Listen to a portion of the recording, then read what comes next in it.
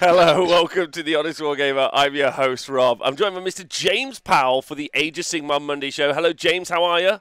Ahoy, ahoy. Very well, very well. How are you? I'm great. I mean, what an exciting day. We've got a really exciting show for you where we'll be previewing the Gnomad Feastmasters Battletome, the first early look of this Battletome in the world. So very much looking forward to that.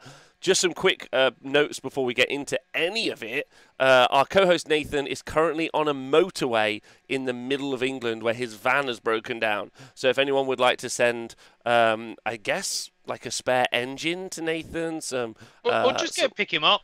or pick him up. I don't know if anyone in the chat works for the AA, but he would quite appreciate actually getting picked up. So I please like do. the idea that there's a guy that works for the AA, or lady, sat watching this show right now, and they're like, oh, I'll go get Nathan. Oh, sorry, love. I'll be home in a minute. Put dinner on for a bit later, and Seems I'll a be useful back. use of my time. Oh, and actually, while I'm going, I'll get the Spider Riders from under the bed to give to him. Yes. Someone today That's what I want. suggested that the reason the Gits Battletome has been delayed until next year is just so Nathan can finish painting his Gits army. Well, if you're a Gits player and you think that's the truth, please wait until 2082 because they ain't finishing. They ain't finishing. They are endless. No one else wants them.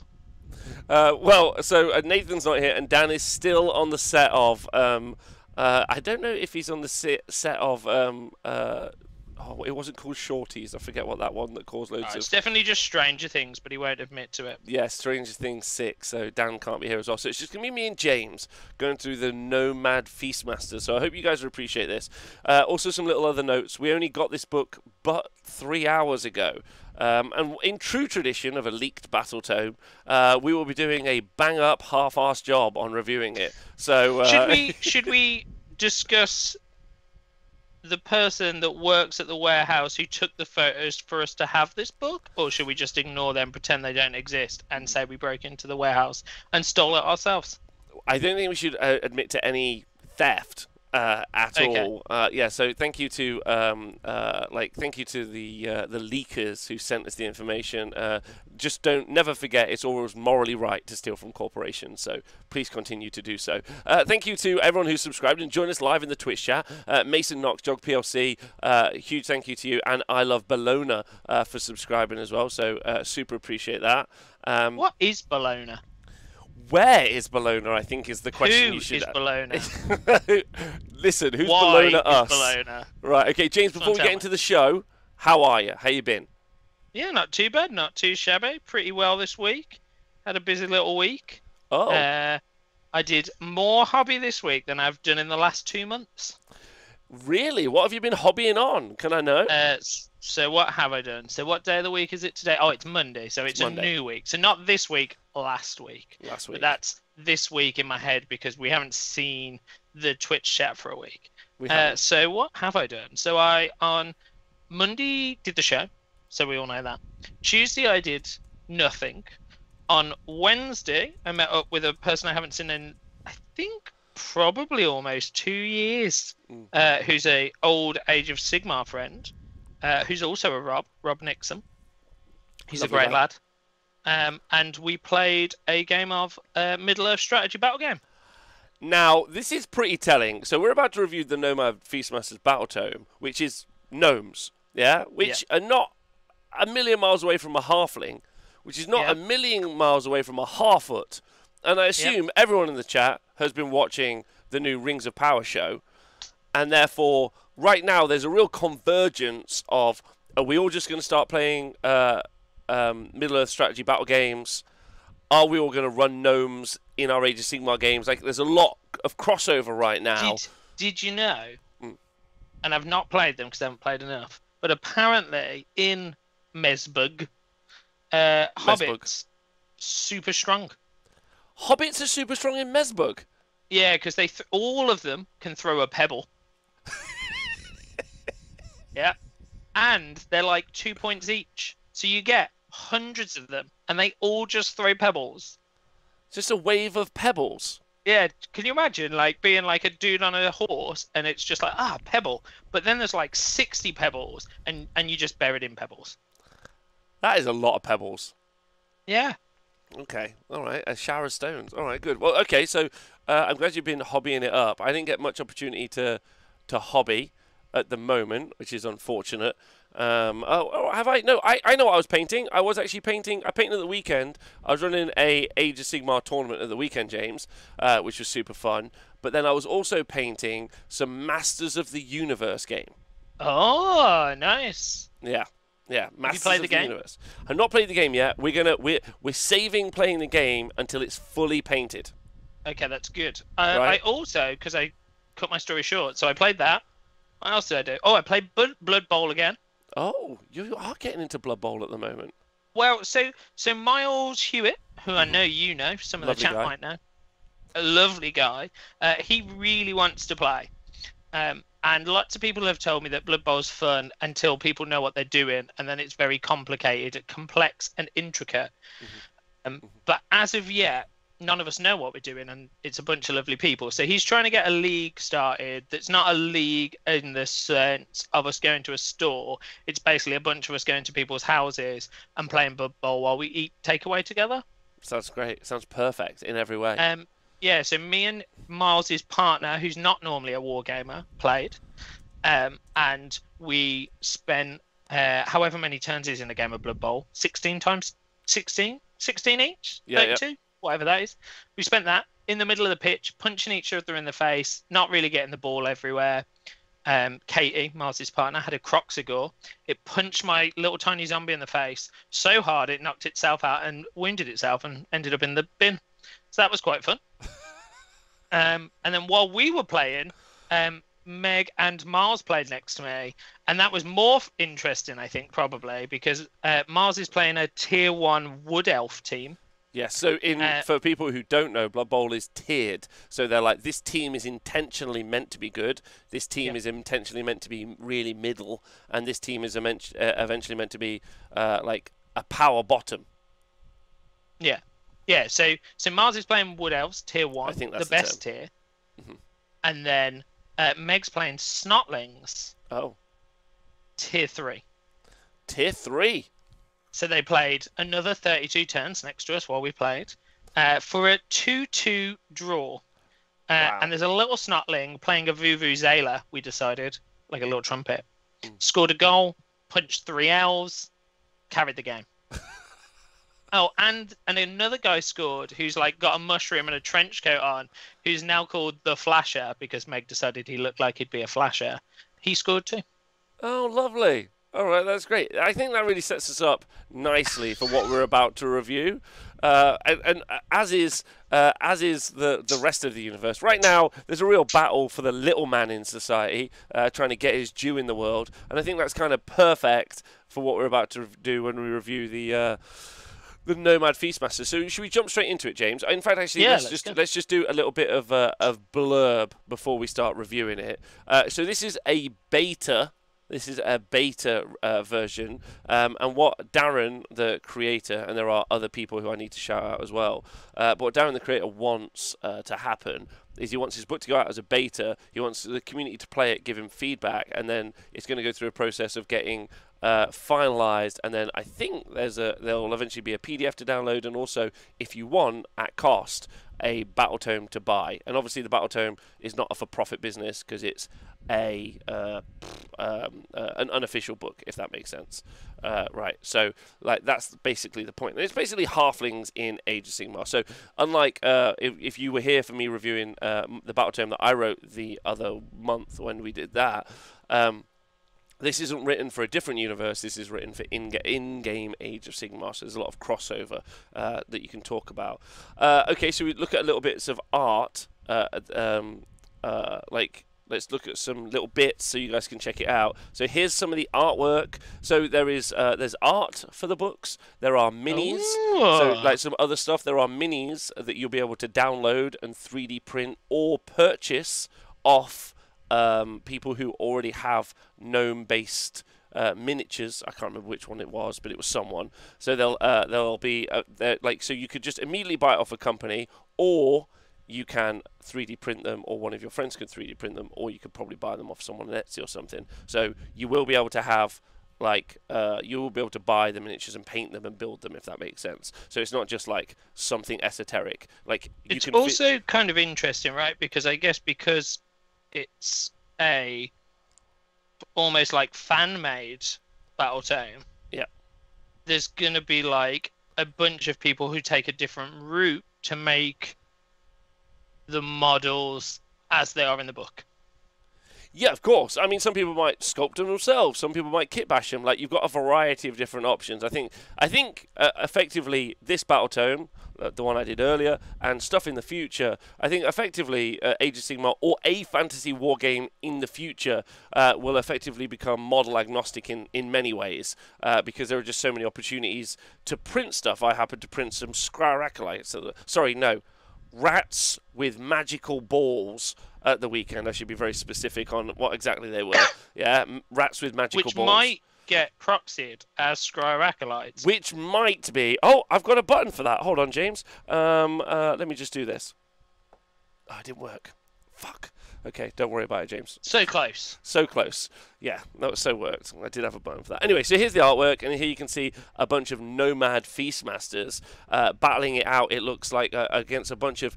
it looks like flesh-eater courts, of all things, which is quite fun. So do you want to find out the story? Because I think before we get into the rules, and we're not going to be the lore guys. We're not going to go through all of the lore, even though obviously every army is a narrative army. So here's the army, as the miniatures you can see on the screen as well. So if you listen to this back as a podcast, thanks for listening. Please do stay hydrated, but there are some pictures, and I'll include some links to the pictures so you can click on them as well. But here you can see a full army. There you can see a Battleswan, a caravan, and a bunch of other units there. You can see the caravan. There is a ram chariot, that is correct. Oh, it's actually a caravan. Technically, it's not a chariot, so that's something to be aware of. Maybe we should do this show on what defines as a chariot again, and then... Well, this is fine. A chariot is two wheels, and it's not just... It's not. Yeah, but it doesn't say it's a chariot. It's a caravan. What about a Scourge Runner chariot? That has no wheels. That has one wheel in the middle. Oh, it does have one wheel, but not two. It's not a chariot. It's important to note. So the sled. Yeah, but here you can see all of the. You can see the chefs. You can see the little cook pots. You can see the terrain piece. Right. So is there a Lenny Henry? There's absolutely a Lenny Henry who's smashing it out of the park right now. I'd like to say also, interesting that this fan book decided to do terrain piece. I'd like to ask Darren what made him decide to do a terrain piece when Games Workshop only do it for half of their ranges. It's true, they do. And, quite randomly as well, don't they? Yeah. I think maybe he wanted to, fulfill it out, I guess is the right answer.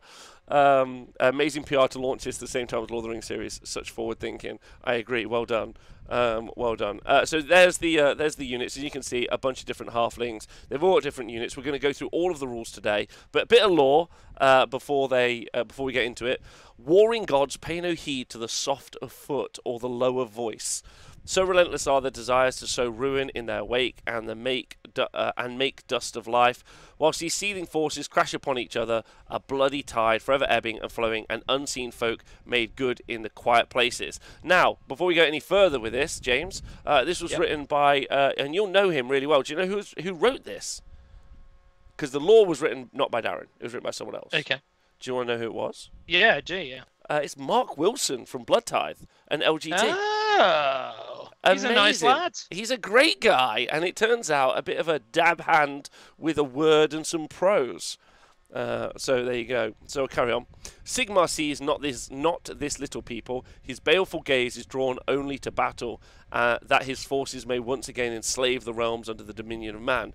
Atop his lofty spire, Sigmar cares not for the meek denizens of the realms he presumes to rule, but others do. The God King betrayer has long forgotten his once kin, abandoned eons past, consigned forever into the abyss of the world that was. But as a dormant seed in the cruelest of winters, this hardy folk did not perish. Instead, they germinated deep from view and over the ages, coming to prosper in perfect symbiosis with all about them. Though the nomads emerged from the hibernation and blossomed, their pathways through the realms remain concealed, even from the scrying of sorcerers and farseers. Across the verdant trails do the great nomadic and nomadic with a GN for gnome, a nomadic, which is so far the best bit of the book. Caravans meander, following the mighty herds across the sweeping savannah and over frigid tundra. Gifted by Garan, these trails once pristine arteries sustaining an I can't say that word. Ideal, untouched by the machinations of war. The Necroquake changed everything. Malign lights starkly reveal these once hidden pathways. Incursions hurry through tears in their worn fabric to gorge themselves upon the virgin bounty. Stout defenders of all things pure, and once peaceful folk, the Nomad Feastmasters rouse themselves for war. So, there was a bunch of pathways, or trails, that were hidden throughout the world. Well, maybe just in the realm of Garan, but maybe the world.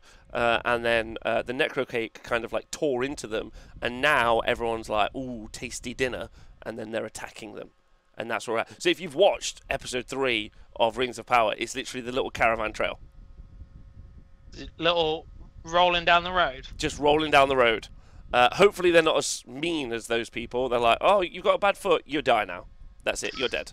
You at the back, son. At the back, son. Yeah, like, oh, I might die. Oh well, life's harsh. So there we go. So that's the law. There's a book for it, though. There's a book for that. There is a book for that. How do you feel? How do you feel about the lore so far, James? Yeah, it's nice. It's nice. I want to know how the swan came to hang out with some gnomes.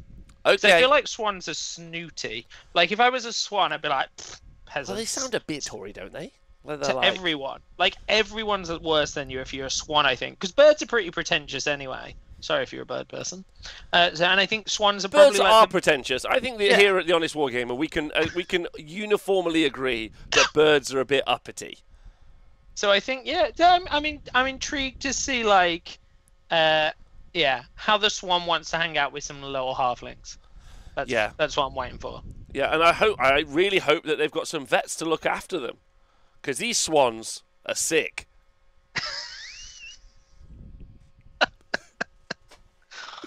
That was terrible.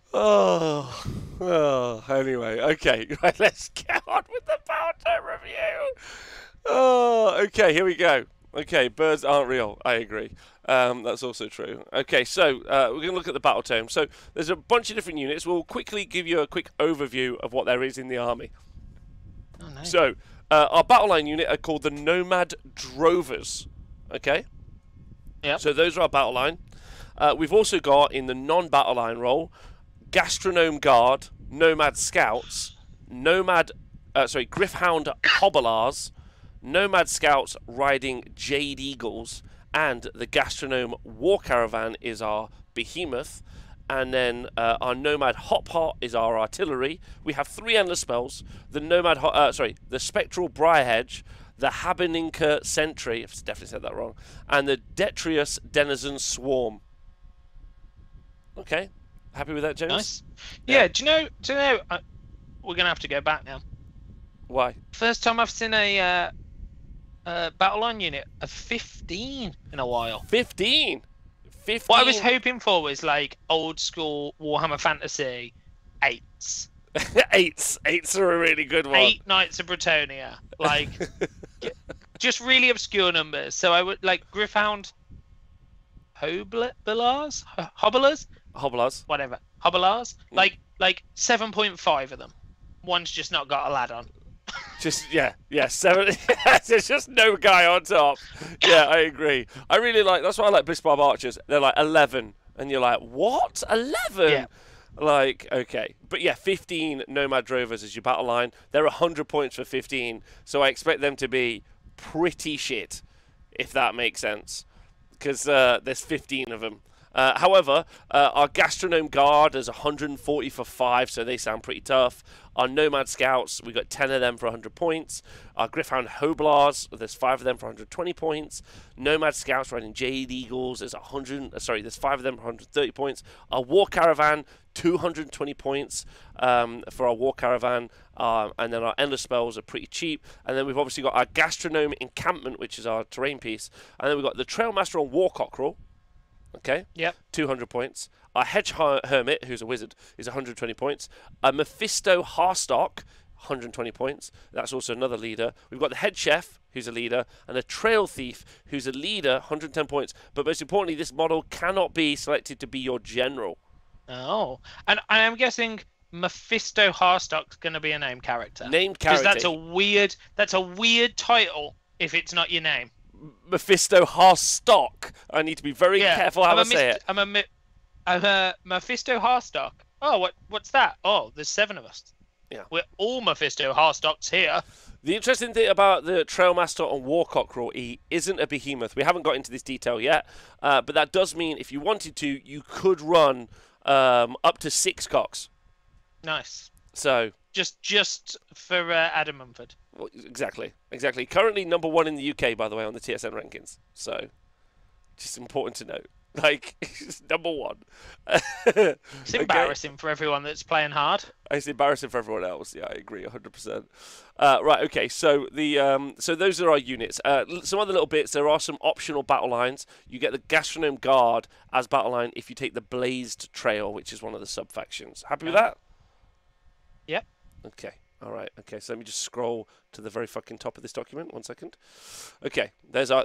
Oh, we've seen. You've probably seen the cover art online, but there's the cover art as well. So there's our Gnomad Feastmaster, actually modelled after, if no one's met him, Mr. Donald Taylor. Looks identical. Oh, nice. And I actually have a picture I can finally put up of from over a year ago of Donald looking exactly like this.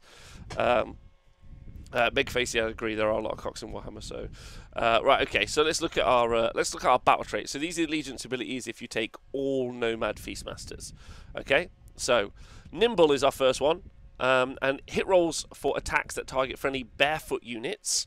Okay, and not everyone has the barefoot keyword. Okay.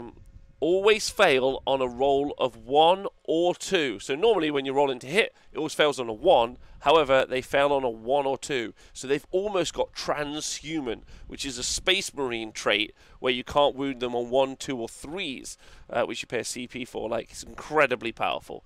So obviously this isn't quite as strong as that, but still pretty strong, meaning that all of the special stuff that you might have done to get yourself hitting on 2s doesn't work. Well, wound on 2s won't work as well. Sorry, hitting on 2s, sorry, won't work. So then a barefoot unit that has made a improve the save characteristic of models in a barefoot unit that's in cover by 1. So if you're in cover, you get an additional +1, and a barefoot unit that has made a charge move in the same turn does not receive the benefit of cover. Okay. Okay, yep. Good. All right, we're happy with that. Okay, and then there's a bunch of, which is quite nice, designer's notes, because I know that Nico did a bunch of the, and if you don't know Nico Warhol, Nico, I definitely said his last name wrong, but fucking, who cares? Sorry, Nico, love you forever. South London Legion rocks. He's done a bunch of designer's notes stuff in here. So like that, which is great, because then like some really clear, so like you can tell this is a community written thing because it makes sense, which is pretty unique. And I also don't have to like, because it's digital, it can just get amended. It can just get amended. So good. It's like it's 2022. Do you know what? Do you know what, James? I really want to pick up. I really want to pick the emotions up for everyone in the chat. So I want you to know today's is a very great day. They've told us in the UK we're not allowed to party for the next 10 days, but I'm going to party right now. I'm looking forward to it. I can't wait to talk about some little fellas. Okay, so we've done that. In addition, enemy units may not pick a barefoot hero. So a barefoot hero as a target for an attack with a missile weapon if it's wholly on or within a terrain feature and within 3 inches of friendly unit that has 3 or more models. So your characters can be kept fairly safe at the back of the board. Happy with that? Yep. Sorry, I was catching up. Okay, that like went through my head. Not over, just through. It's going to be a real focus day today, bud. Okay, so that means you get to keep your characters safe, which is really nice because you got your little characters, and in this case, they're even littler characters. So I guess your little characters, little guys, you could describe them as, and they're just teeny tiny, and so you can't target them if they're near other units, which is really fun. Okay, so Nature's Blessing. So this is another battle trait. So we've talked about those already. So wound rolls of 1 or 2 are going to fail. And then you can keep your characters safe, basically, and you get +1 save and cover. Right now, all if they're barefoot, which matters later, right? Matters later. If they're barefoot. Cool. If they got shoes on, Not so fast. Not so fast. Shoes on, easy to hit. Barefoot, Yeah. can't find them. Nature's Blessing. Each time a friendly Nomad Feastmaster unit is affected by a spell or endless spell on a 6, you can ignore it, which is like nice, I guess, but like don't care really. And then Towering Allies. But maybe there's going to be ways to improve that in the future, if that makes sense. Like, who knows? Right, Towering Allies. A Nomad Feastmaster's army can include coalition units. See below as follows. 1 in every 4 units in a Nomad Feastmaster's army can be chosen from the following war scrolls. Spirit of Durthu, Tree Lord Ancient, Tree Lord, or Arwen Jax, Son of the Jade Forest, which is a name character we're going to find out down below in the war scrolls here. Is this a joke? Genuinely can't tell. Of course it's not a joke. It's a 100% unofficial Battletome, if that helps you out. And if anyone in the chat comes in, hopefully you can ask. This is so fun. Oh, good. Lovely. Right, okay, so this is really good. And the story behind that, obviously, James, is because, like, in the realm of Garan, which is Alariel, and therefore the Sylvaneth kind of, like, realm, as much as Nurgle doesn't want that to be true, then there's a bunch of ways that you can move the units around. Like the whole thing was given to them by nature, so they can ally quite strongly with the Sylvaneth, basically. Because the Sylvaneth popping around with trees. Exactly, they're generally pretty chill, apart from Drycha. She's not chill at all. She's got all the no chill, right? She's a no chill. She's a no chill. She's a no chill. She's like the police, no chill. Right, so then rouse the Guardians. Right, a Nomad Feastmaster army can summon a Tree Lord by adding Guardian counters to terrain features. Yeah. Okay. When 3 Guardian counters have been added to a terrain feature, the player who added the 3rd Guardian counter may spend all the Guardian counters from that terrain feature and summon a Tree Lord to the battlefield and add it to their army. Any summon units must be set up wholly within 6 inches of the terrain feature and more than 6 inches away from enemy units. So the terrain features can generate Tree Lords. Nice. Even better when it's a brick wall. Yeah, I mean, even better, right? Like it's just a house. Pop a tree out of a brick wall. Yeah, more impressive than popping one out of a forest. Out of a pool would be okay. Out of a pool of blood. Just like a pool of blood, like a tree man, like emerging, like, whoa, whoa, whoa. That would be in a sexy fashion, though, like peeling its thumb off and going. A sexy Tree Lord. Yeah. Wow. It's not as sexy as Gandalf, but other than that, who is sexier than Gandalf? How many Gandalfs do you own? Like 7. 7. Right, okay. So, when an enemy monster picks a terrain feature that has... So they've got a special rule for if you smash it to rubble, you get rid of the Guardian tokens. Okay? Yep. Okay. Guardian counters. Right, so then this is like maybe one of their stronger battle traits, which is called Those Lucky Scoundrels, which just targeting the terrain will smash and removes the tokens. Correct, it does. It says that up there. When a monster picks a terrain feature, so you can see that up there. Right, so those lucky scoundrels, okay? This is to do with being double turned, yeah? So if ever a double turn happens, yeah, for either player, I'm pretty certain, if either player has 2 consecutive turns as a result of the priority roll, then this battle trait applies, okay? Okay. So if either player has a double turn, then bosh, and then this happens next, yeah? Apply all of the following rules in that battle round. So if you double turn me, James, or I double turn you, Nomad Feastmasters ignore negative modifiers to their hit and wound rolls, so no -1 to hit for me. Okay. If the wound roll for an attack made by a friendly Nomad Feastmaster unit is an unmodified 6, the attack inflicts a mortal wound on the target in addition to any normal damage. Yep. So they become skinks. Friendly Nomad Feastmasters have a 5+ ward. Nice. That's great. 5+ ward for the whole army. I mean, obviously Nurgle has that all the time, but this is just during a double turn. These are just little lads, though. These are just little 15 lads. 15 in some of these units. For 100 points, imagine how absolutely tossed they're going to be. Like... 5 up ward, though. 5 up ward, though. The dirt. 5 up ward. Yeah, you just double turn me all day. No problem. Yeah, this is going to get bounded around. And your opponent cannot re-roll, multiply, or modify any casting, unbinding, dispelling, chanting, and banishing rolls. Now, I think this is a little bit of a nod towards leprechauns. Nice. Because I think there's a variety of different little people in in fantasy history. So I think this is kind of like a little bit of a nod to them. So at this point, also what I'd missed the first way round is this is either of you double turn. This is so if either I'm of you. playing the Nomads, like, and I double turn you, I get a load of buffs too. Correct. So then I just throw all my 15 lads at you, and all of them have got a 5 at ward. James, like, you seem to be obsessed with the idea that you're only going to have 15 gnomes, but I need you to know that's 100 points. You're going to have more than 15 gnomes. You're going to have many more than 15 Well, I gnomes. mean, I've got to have 45 of those lads, probably. Yes.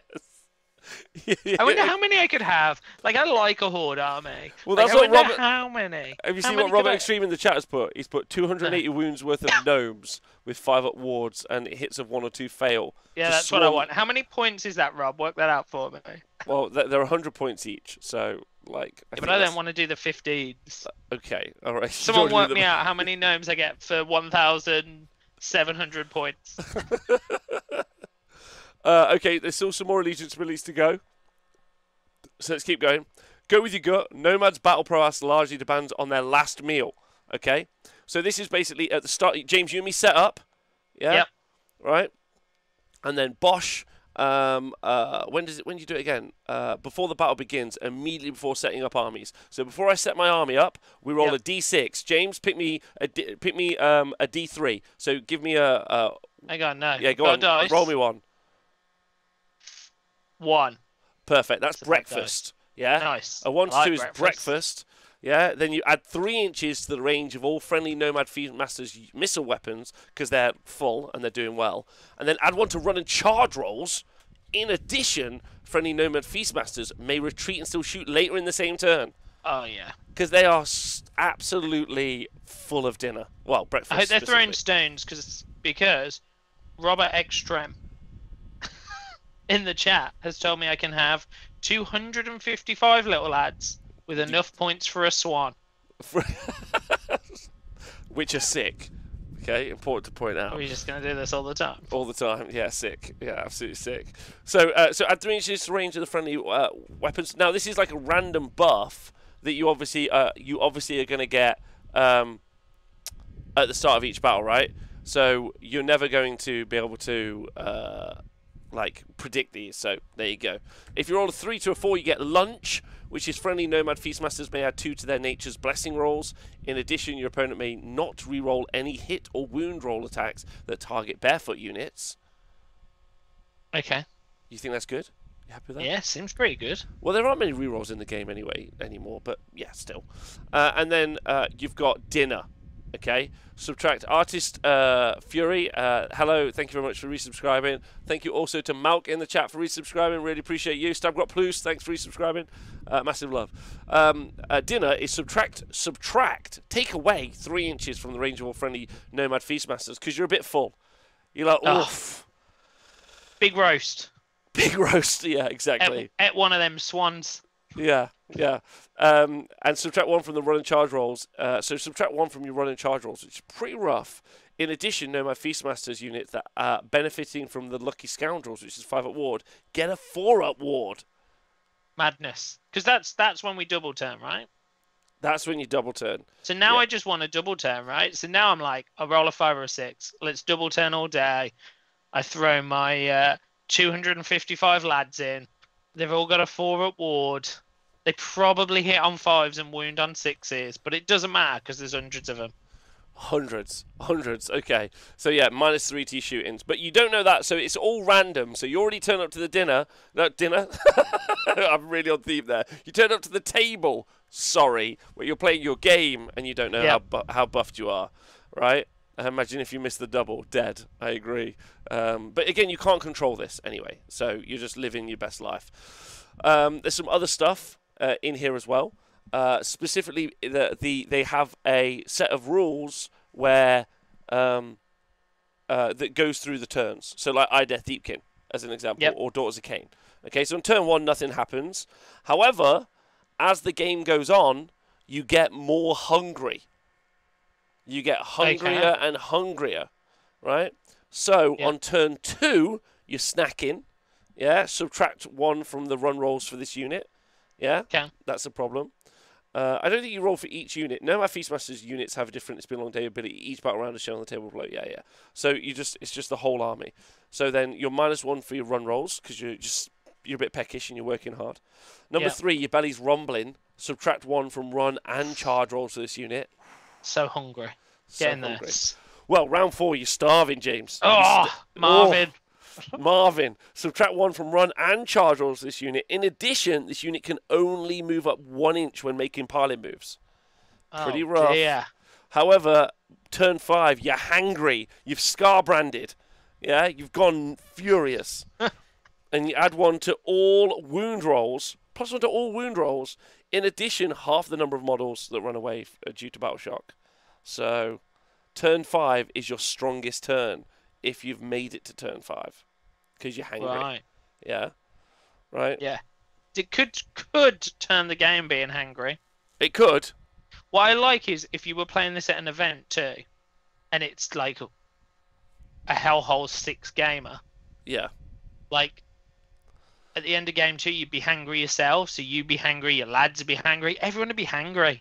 Yeah, we really need like a new, like, game 3. I see some people on game 3s at the minute who are just having the worst time of their life. They're like completely done in by game 3. So, anyway. Someone walking around with bread, buttered bread. Yeah. And someone walking around with hot chips, chip butties. At an event? Yeah. You've already changed my life. I'm immediately going to buy an air fryer tomorrow for the venue. Sorted. Immediately. What an incredible idea. What incredible. Anyway, right. Next up, Tectonic Bulwark. Yeah. So this is Nomad Feastmasters Wizards or Sylvaneth Wizards, including unique units, in a Nomad Feastmasters army know a special spell called Tectonic Bulwark. Right. Which basically it's cast on a 5 and its range is 24 inches, and you count as being in cover. Within a terrain feature, wholly within a terrain feature. So this is good because this means you can make it so someone can not target your character, because if you're wholly within a terrain feature, you can like not be there, if that makes sense. So it's kind of like a way of doing shroud. It's a way of getting like cover. So like there's some nice little tricks there, basically. Yeah. Nice. And then Expedient Providence, which is at the start of the hero phase, you can carry out this heroic action with a friendly Nomad Feastmasters hero instead of like a regular hero.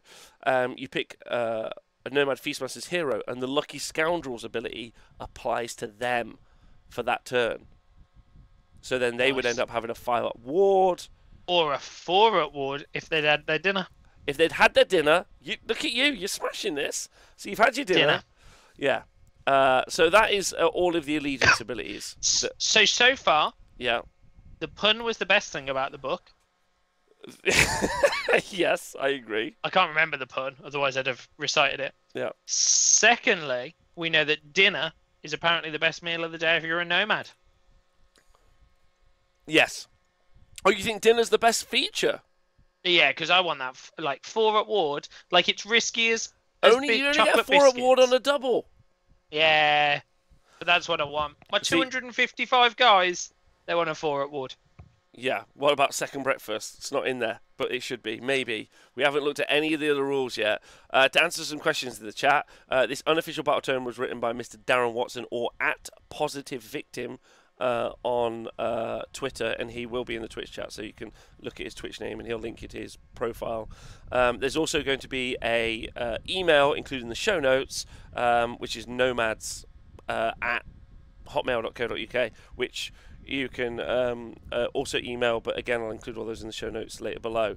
I don't know. I don't know what the Nature's Blessing thing is yet, so I feel like that's the stronger pick. Lunch, but you don't get to choose. But you don't get to choose, so it doesn't fucking matter. That's right. Hang on, I'm going to roll it again. I'm just eating breakfast. You just had second breakfast. You just had second breakfast. And then dinner. Yeah. Forget lunch. Yeah. Not important. Imagine the real serious face of like a pro tournament gamer. They walk away from the table. They go to the bar. They have a drink. Someone comes over, goes, "How was your game?" Like, terrible. What happened? But like, I rolled breakfast again. I really needed a dinner in that matchup. I really needed it. You'd be like... I like the idea where someone's running like hyper competitive, walk to the bar, have a drink, their mate comes over, did you smash him? And they're like, no. Someone in the He chat had says 255 lads and they'd just eaten dinner. He had a 4 at ward every time I double turned, and I double turned all game. I double turned all. I double turned, then he double turned. He'd had his dinner. There were so many ward saves. Right, so Stab Got Blues in the chat asks, I've been listening to you guys for over 2 years now. I never knew where to find the show notes. So if you're watching on YouTube, you look in the description. And if you're listening to this as a podcast, you also look in the description. If you're watching this on Twitch, there is no show notes because it's on Twitch. So you must go to YouTube or you must go to the podcast. Podcast, yes. So my Found on apologies. all places where podcasts are found. Yeah, we're on Spotify. But we're not. We're not on. Yeah, we're not on some. Not like some. But anyway, that doesn't matter. Okay. If you're on Spotify, that's all that matters. Yeah, it's true. It's been a long day. I quite like that the army gets worse as the game goes on, but then it gets hangry, which I think is interesting. We're also on SoundCloud, as is my mumble rap album. So if you'd like to go check it out. Right. Okay. So we're gonna, for the moment, James, we're gonna skip over the command traits, the enhancements. we're gonna get back to it. Let's not worry. Yeah. Yeah. Okay. I just think there's a lot of front-loaded information. This isn't the way I normally do things nowadays. Yeah. We're also gonna miss out the sub-factions. We'll come back to the sub-factions. We know enough right now that we can crack on. Yeah, and then we're going to also skip the grand strategy and battle tactics. And with all due respect to everyone who work on this Battletome, we're actually never going to read them. That's really important to know for you, but it's nice that they're in there. You can see there are also some battalions as well. There's the Gourmet Brigade, the larger Vorketeers, and the Coniferous Conflagration. And so if you have a Gourmet Brigade, you must take one head chef mandatory. You must have one Nomad Hot Pot. Two Nomad Hot Pots, but you can have up to 4 Nomad Hot Pots and 2 head chefs. Okay? Nice. There is, and that will get you either, definitely gets you Abundance, and then it either gets you Strategist, which is an extra command point, or Magnificent, which is an extra enhancement. They've got a couple of special abilities for their battalions. So you've obviously got 1 drop, or you get an extra CP, or you get different enhancements. They've got Abundance, which is add 2 reinforcement points to the Gnomad Feastmasters army roster. So you could have up to 6 reinforcements in this army. So James, if you have your battle line 15 lads, you could have 45, 45, and 45 lads in that army. I don't feel like it's enough. I'd like to see a unit of 60. I'll put it in the FAQ. Yeah, you will. Hey, Charlie. Can they come in 20s? 110 points for 20. Yeah, they should do that. That seems okay. So there's that. And then if you take a Coniferous Confabulatoriation, then you must take a Tree Lord Ancient, a Hedge Wizard, what's he called? A Hedge Hermit, apologies. But you can have an additional Hedge Hermit, and then you can have a Durthu, and then 2 Tree Lords. And that gets you Expert and Pragmatism over the Pride. The General may be a Tree Lord Ancient, Spirit of Durthu, or a Butcher. Butcher. I think that's a mistake, because... no, there must be a Butcher. A lad that kills the goats. No, there's a... maybe that's a mistake. I need to change it, or not a Butcher. I think we'll find out. Oh, thanks. I've just had some reinforcements delivered to myself. But anyway, this is the beta version, so important to point that out. Right, okay, I think it's supposed to be a Butcher. It's not meant to be a Butcher. Is it meant to be a Butcher? There you go. You'll see in the sub-faction. You'll see in the sub-faction. Oh my god, is this an ogre leak? Oh my god. Shh. And also, don't tell people. We got this from the lad in the factory who keeps sending us photos of Battletomes. I know. Thank you, lad in the factory. He actually... Oh, doesn't matter. He was fired. Okay, so sad news for us all. Show me the path to glory. I'm ready for some cookies. Anyway, right, we're going to go straight to the bottom here. Because I think the right way to do this is how I review Battletomes anyway, is I find out what the terrain piece does. And then we're going to look at the War Scrolls, and then we're going to go back to all the other business at the top, yeah? So, the Gastronome Encampment, James, okay? Nomadic communities travel along the magically protected trails in large Habeninka Grove enchanted caravans. When conflict becomes impossible to avoid, they will create defensive circles with these caravans around their most precious commodity. Very much like when settlers in the West, who were taking land from native peoples, would form defensive circles to protect themselves as they stole and pillaged the land that was never theirs. So you know the ones I mean from the Western movies. Sorry, propaganda. 50s agitprop. Sorry. Gonna paint your wagon. Gonna paint your wagon. wagon. We're gonna paint it red. Keep going. That's my lot. Let's do it again. I'm gonna paint your wagon. You're gonna paint it red. The problem being that in a minute we'll get that thing where we get struck and we have to lose 10 seconds of the video because my singing's that high quality. Yeah. Right. Okay. So let's read what it does. A gastronome encampment is a single terrain feature consisting of 3 gastronome encampment models. Each tip of each gastronome encampment model must touch the tip of a different gastronome encampment model. Jokes in the chat, please. With the tips of all the models pointing inward so that the ring is formed. Hang on, what? You got to make the tips touch to make the ring form. Okay. Okay. Right. Yep. The battlefield inside the ring is treated as part of the gastronome encampment. Right. Okay. Yeah. Yeah. Okay. Good. Okay. So there are 3 bits to it, and that forms a ring. Right. It's like docking. Yeah. Thanks, Meg Facey. I appreciate. I don't know what that is, but thank you. Okay. You don't want to know. Okay. Well, there we go. Right. So is it like the bit in The Boys? Pretty much, yeah. Oh, wow. Okay. Right, so scenery rules. For Hearth and Home, after territories have been chosen, but before armies are set up, you can set up the gastronome encampment wholly within 6 inches of an objective within your territory. Oh, within 6 inches of an objective. That's actually kind of interesting. Ring that objective. You can, yeah. Paint. Rolling, rolling, rolling. Keep your wagons rolling. Keep your wagons rolling. Nomads, we're coming for the objectives. We're gonna eat our dinner. Right, anyway, no other restrictions apply when setting up a gastronome encampment. If this isn't possible because of other terrain features have been placed obscuring that objective, you can remove those terrain features that are wholly or partially within your territory and attempt to set up faction terrain again. If there are no objectives on the table or within your territory, you can set up the nomad encampment wholly within your territory. If both players can set up faction terrain features at the same time, you must roll off. Example. Cool. Right, okay. So if both players, so we know about setting up. This is kind of interesting. It's quite strong, setting up something on a terrain feature, especially if it's got. It doesn't have impassable as a terrain. No, but it hides your heroes and gives them a non-shooty. Oh yeah, it counts as cover. Yeah. Yeah. Interesting. All right. So the gastronome encampment. Yeah. So it's an obstacle. So it is impassable. Yeah. So, and then Nomad Feastmasters units treat this terrain feature as having the inspiring scenery rule, which I think is possible to bravery. And then with determining control of an objective, each Nomad Feastmaster barefoot model wholly on or within an encampment counts as 2 instead of 1. Nice. Pretty nice. Pretty nice. Counts as 2 instead of 1. So then that wouldn't combine with Unmatched Conquerors. Obviously thinking about that.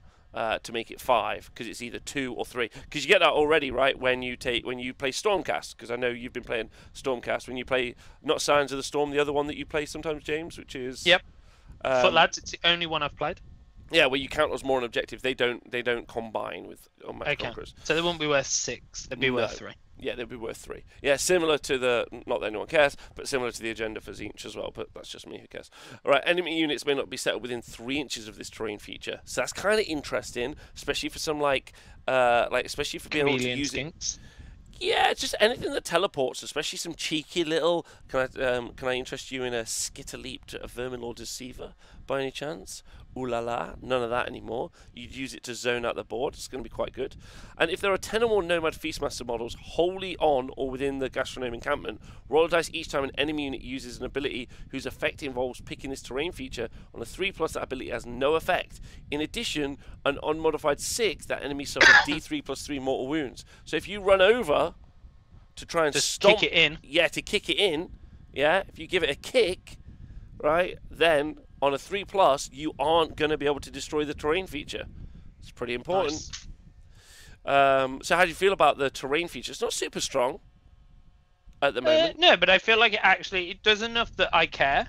unlike some of the other ones. Like who? But it's not. Who are you talking badly about? Who are you trash mouthing? I can't. Do you know what? I can't think what some of them do anymore. But like when that Slanesh one came out the first time, it might as well have just been in the bin. Oh yeah, it's true. And Black Toby in the chat already seen the secret sauce in there. Not surprised from one of our German bros. Obviously, it's great for summoning tree lords because we're going to be putting our tokens on it to be able to summon our tree lords. Throw out lads. Yeah, and then throw out our tree lords. Right. So there we go. Right. So the Trailmaster on War Cockerel. He's our first war scroll that we're looking at. Okay. Do not forget, he might be a monster. Let me just double check. He is a monster, but he's not a behemoth. So you can have up to 6 of these fellas, James. James. 6 of these fellas. Okay. Because he's a hero. So we're limited at 6. We're limited at 6. Yeah. Okay. Right. So he's got 11 wounds with a 4-up armor save, and he only moves 10 inches. Okay. Right. It's only a cockerel at the end of the day. He's like not super fighty. He's got 3 attacks, 3s and 4s, no rend damage 1. He's got that's with his ancestral lance, right? And then he's got razor sharp beak, which is 5 attacks, which hit on 3s, wound on 3s, rend 1 d3 damage, and then he has got 6 attacks with talons, which is 3s and 4s, rend 1 damage 1. And then he's got add 1 to the wound rolls and improve the rend characteristics of this model's ancestral lance by 1 if this model made a charge move in the same turn. And then Fortune Favors the Brave, add 1 to the wards rolls using those Lucky Scoundrels ability if this model made a charge move in the same turn. Okay. And James, I think I've done the math on this. I think if you use the lucky dice roll and get a double, so you get a 5-up ward. Yeah. And then if it's dinner and you add a 4-up ward, yeah. although that might only be for barefoot units, I have to double check. I haven't checked it. Yeah.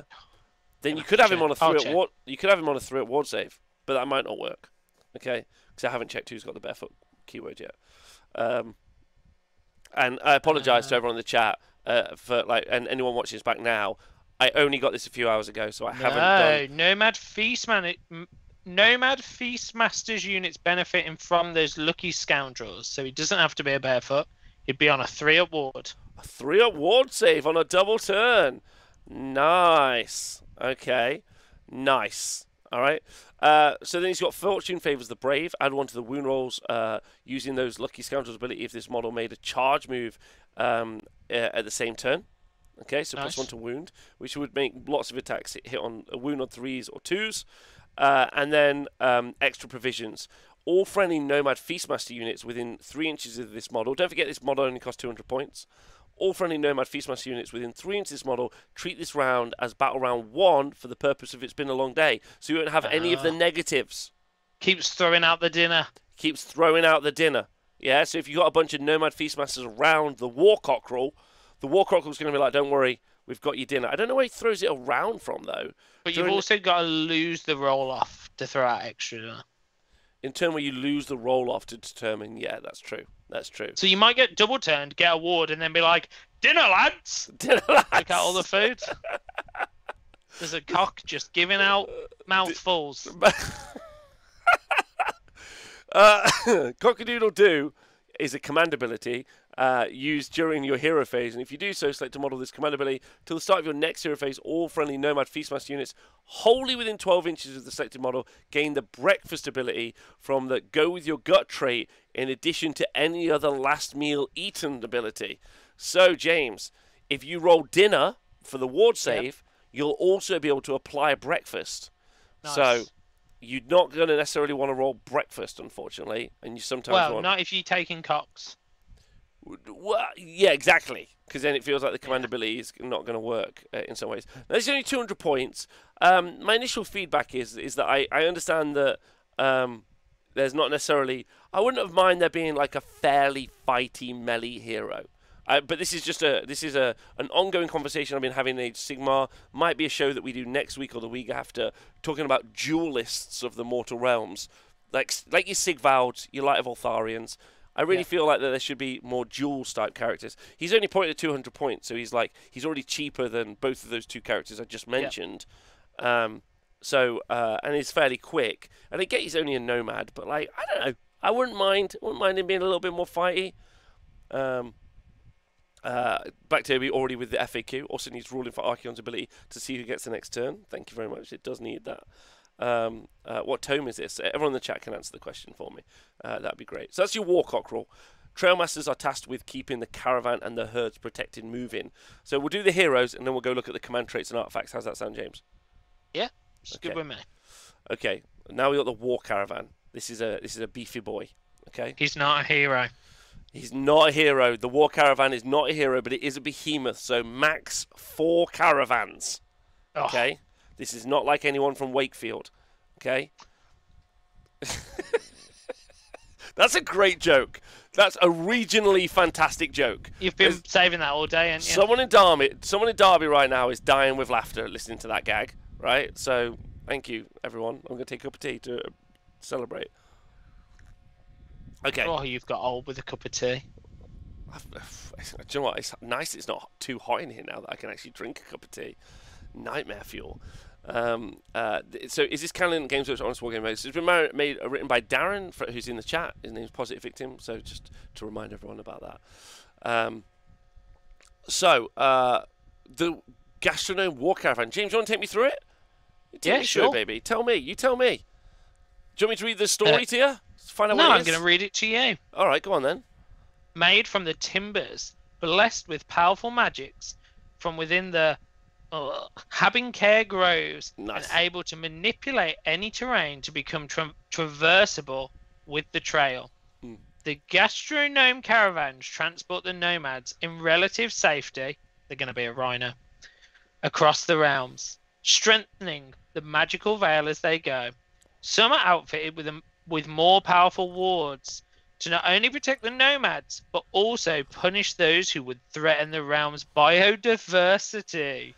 So they're eco-warriors. It's a real shame Nathan didn't make it because he's become a real hippie over the past few years. So they're eco-warrior gnomes who love Quite dinner. often found in the woods, I hear, Nathan.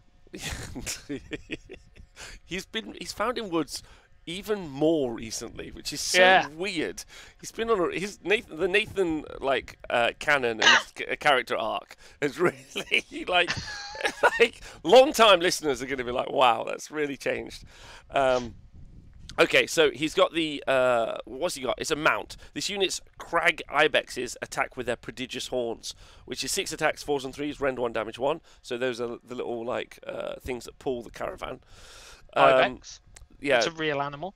Well, an ibex. Yeah, it's a real animal. I think so, isn't it? Is it? What is it?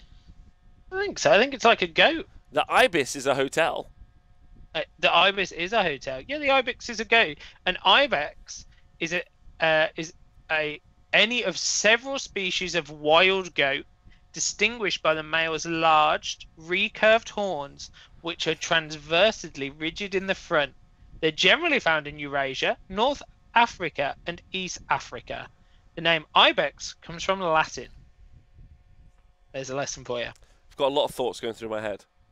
A lot of thoughts, and I don't want to derail this with any debauchery. So all I'm going to say is, like, the idea of a Beast of Chaos army getting a hold of one of them ibexes, all sorts of shenanigans. It's a boy one though if it's got big horns. What?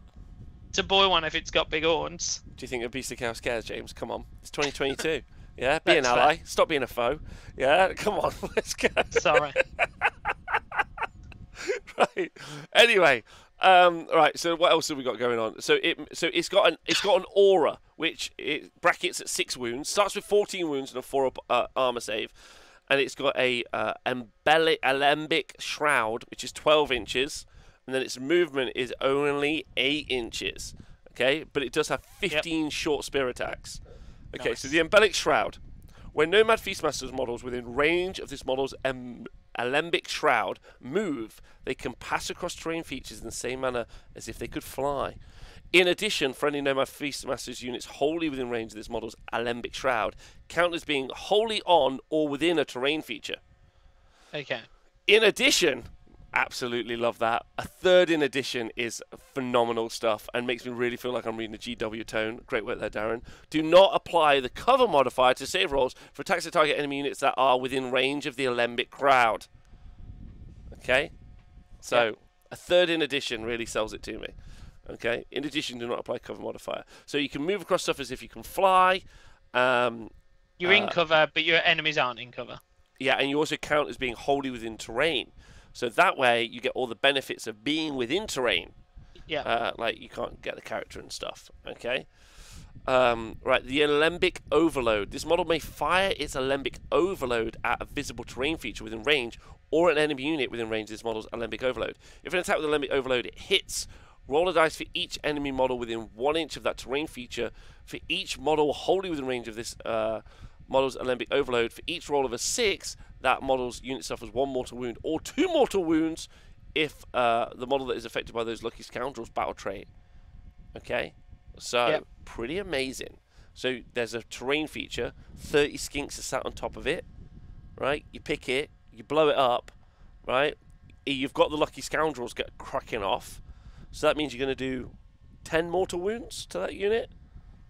Yeah, and because it's each model wholly within a top bracket, 0 to 6 wounds, it's 12 inches. So, models wholly within 12 inches. Yeah. Of the caravan. So you could roll a lot of dice.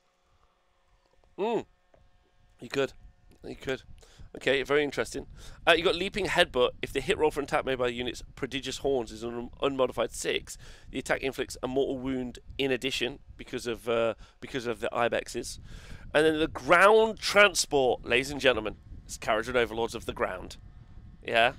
Or told you, it's a rhino. Or a Carriage and Overlords, the Nomad Feastmasters of the Sky. You tell me. Right? This model may be garrisoned by up to 16. James, don't worry, your 15 lads are safe. Nice. Friendly, unmounted, barefoot models that are not a war machine. Even though it is not a terrain feature, units can be set up in this model. Models cannot join or leave this model's garrison if made a move in the same phase. They can join or leave before it does so. Models in the garrison are not counted towards gaining control of an objective. An attack by weapons within range of this model can target either this model or a unit in its garrison. So it's basically a garrison. It's basically a garrison. Yep. It's a mobile... moving garrison. A moving garrison. And it does the same thing as a KO boat, where if it blows up, you roll some dice, and on a 1, a lad poofs off. Of course. Of course. Of course. So, and how much does a caravan again, points-wise, James? Did you have it? I will. A caravan is...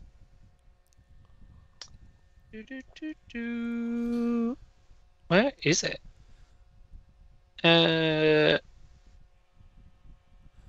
220 points. Okay, pretty cheap for a transport, right? Yeah. Because what put you your could 15 do, lads in there. So do you know what I would do? Is I'd put my 15 lads inside. I'd put them inside Unmatched Conquerors. Yeah? I'd take 2 war caravans with 15 lads in each. They'd all be in Unmatched Conquerors. Yeah? I'd stick on an objective. You charge me. You think you'd won. Then I'd get the boys out. And I'd be like, 45 on an objective, baby. You're fucked. And they'd be like... And you double turn. And then they've all got 4 at ward. And then I do that, right? Fucking dinner. Only if we've had dinner. Come on. Yeah, we've had dinner all the time. It's because it's late. And then the swan comes. The fucking... It's sick. It's sick time. The swan comes. It's sick. I'm so excited for this one. This swan's rubbish. We stop. Okay, we just stop the book. We just stop, and we instead, live on air, write an angry email to everyone that worked on this Battletome. Okay, all right. We've got some. We've got the Gastronome Guard, which we're not going to talk about in a minute because we're still doing characters. Let's do the battle line because we need to. No, I want to do Mephisto Heart stuff. No, we need to talk about the regular lads so we know what's going. Boo! We've got to do it. We're doing heroes then battle traits. We're just jumping around, okay? Like I'm a professional Battletome reviewer. I can do what I like. Yeah, like someone the other day was like, I don't like it. I don't like the way they jump around. Happy. What do you say? Mephisto's not happy. We'll go back to him. Right, the Nomad. Okay, the Nomad Drovers are 15 lads. The battle line bros. Okay. Kings of the book. I'm loving that save. Save dash like our hopes. Save nil point.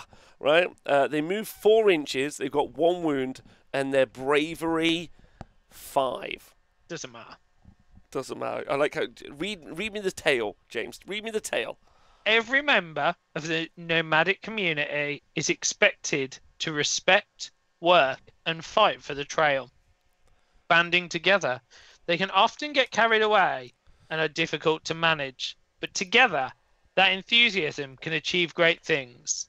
Okay. All Nomad Feastmaster armies require 250 Nomad Drovers. That wasn't it.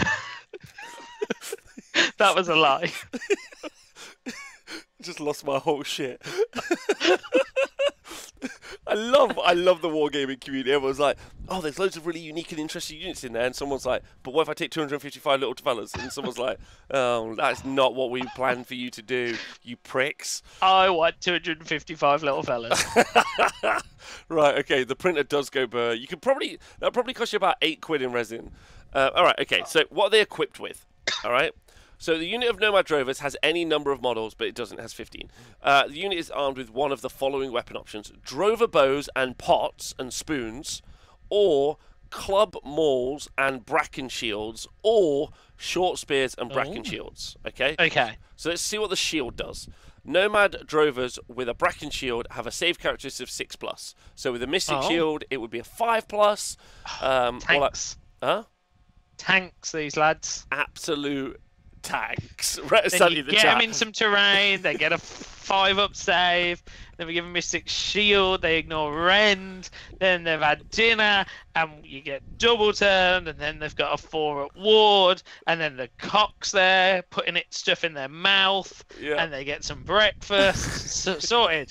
Sorted. That's a perfect review.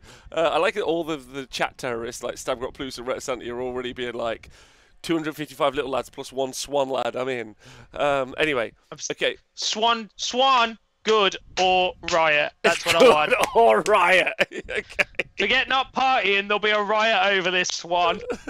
Gonna call it Liz. Right. Okay. So 6+ armor save. So if you decide to go for the 6+ armor save, then you can either have a short spear, which is a 2-inch range, 1 attack, 5s and 4s, no rend damage 1, or a club and maul. 1 attack, 4s and 4s, no rend damage 1. Yeah? Nice. They get +2 in cover, so 4+ with the shield.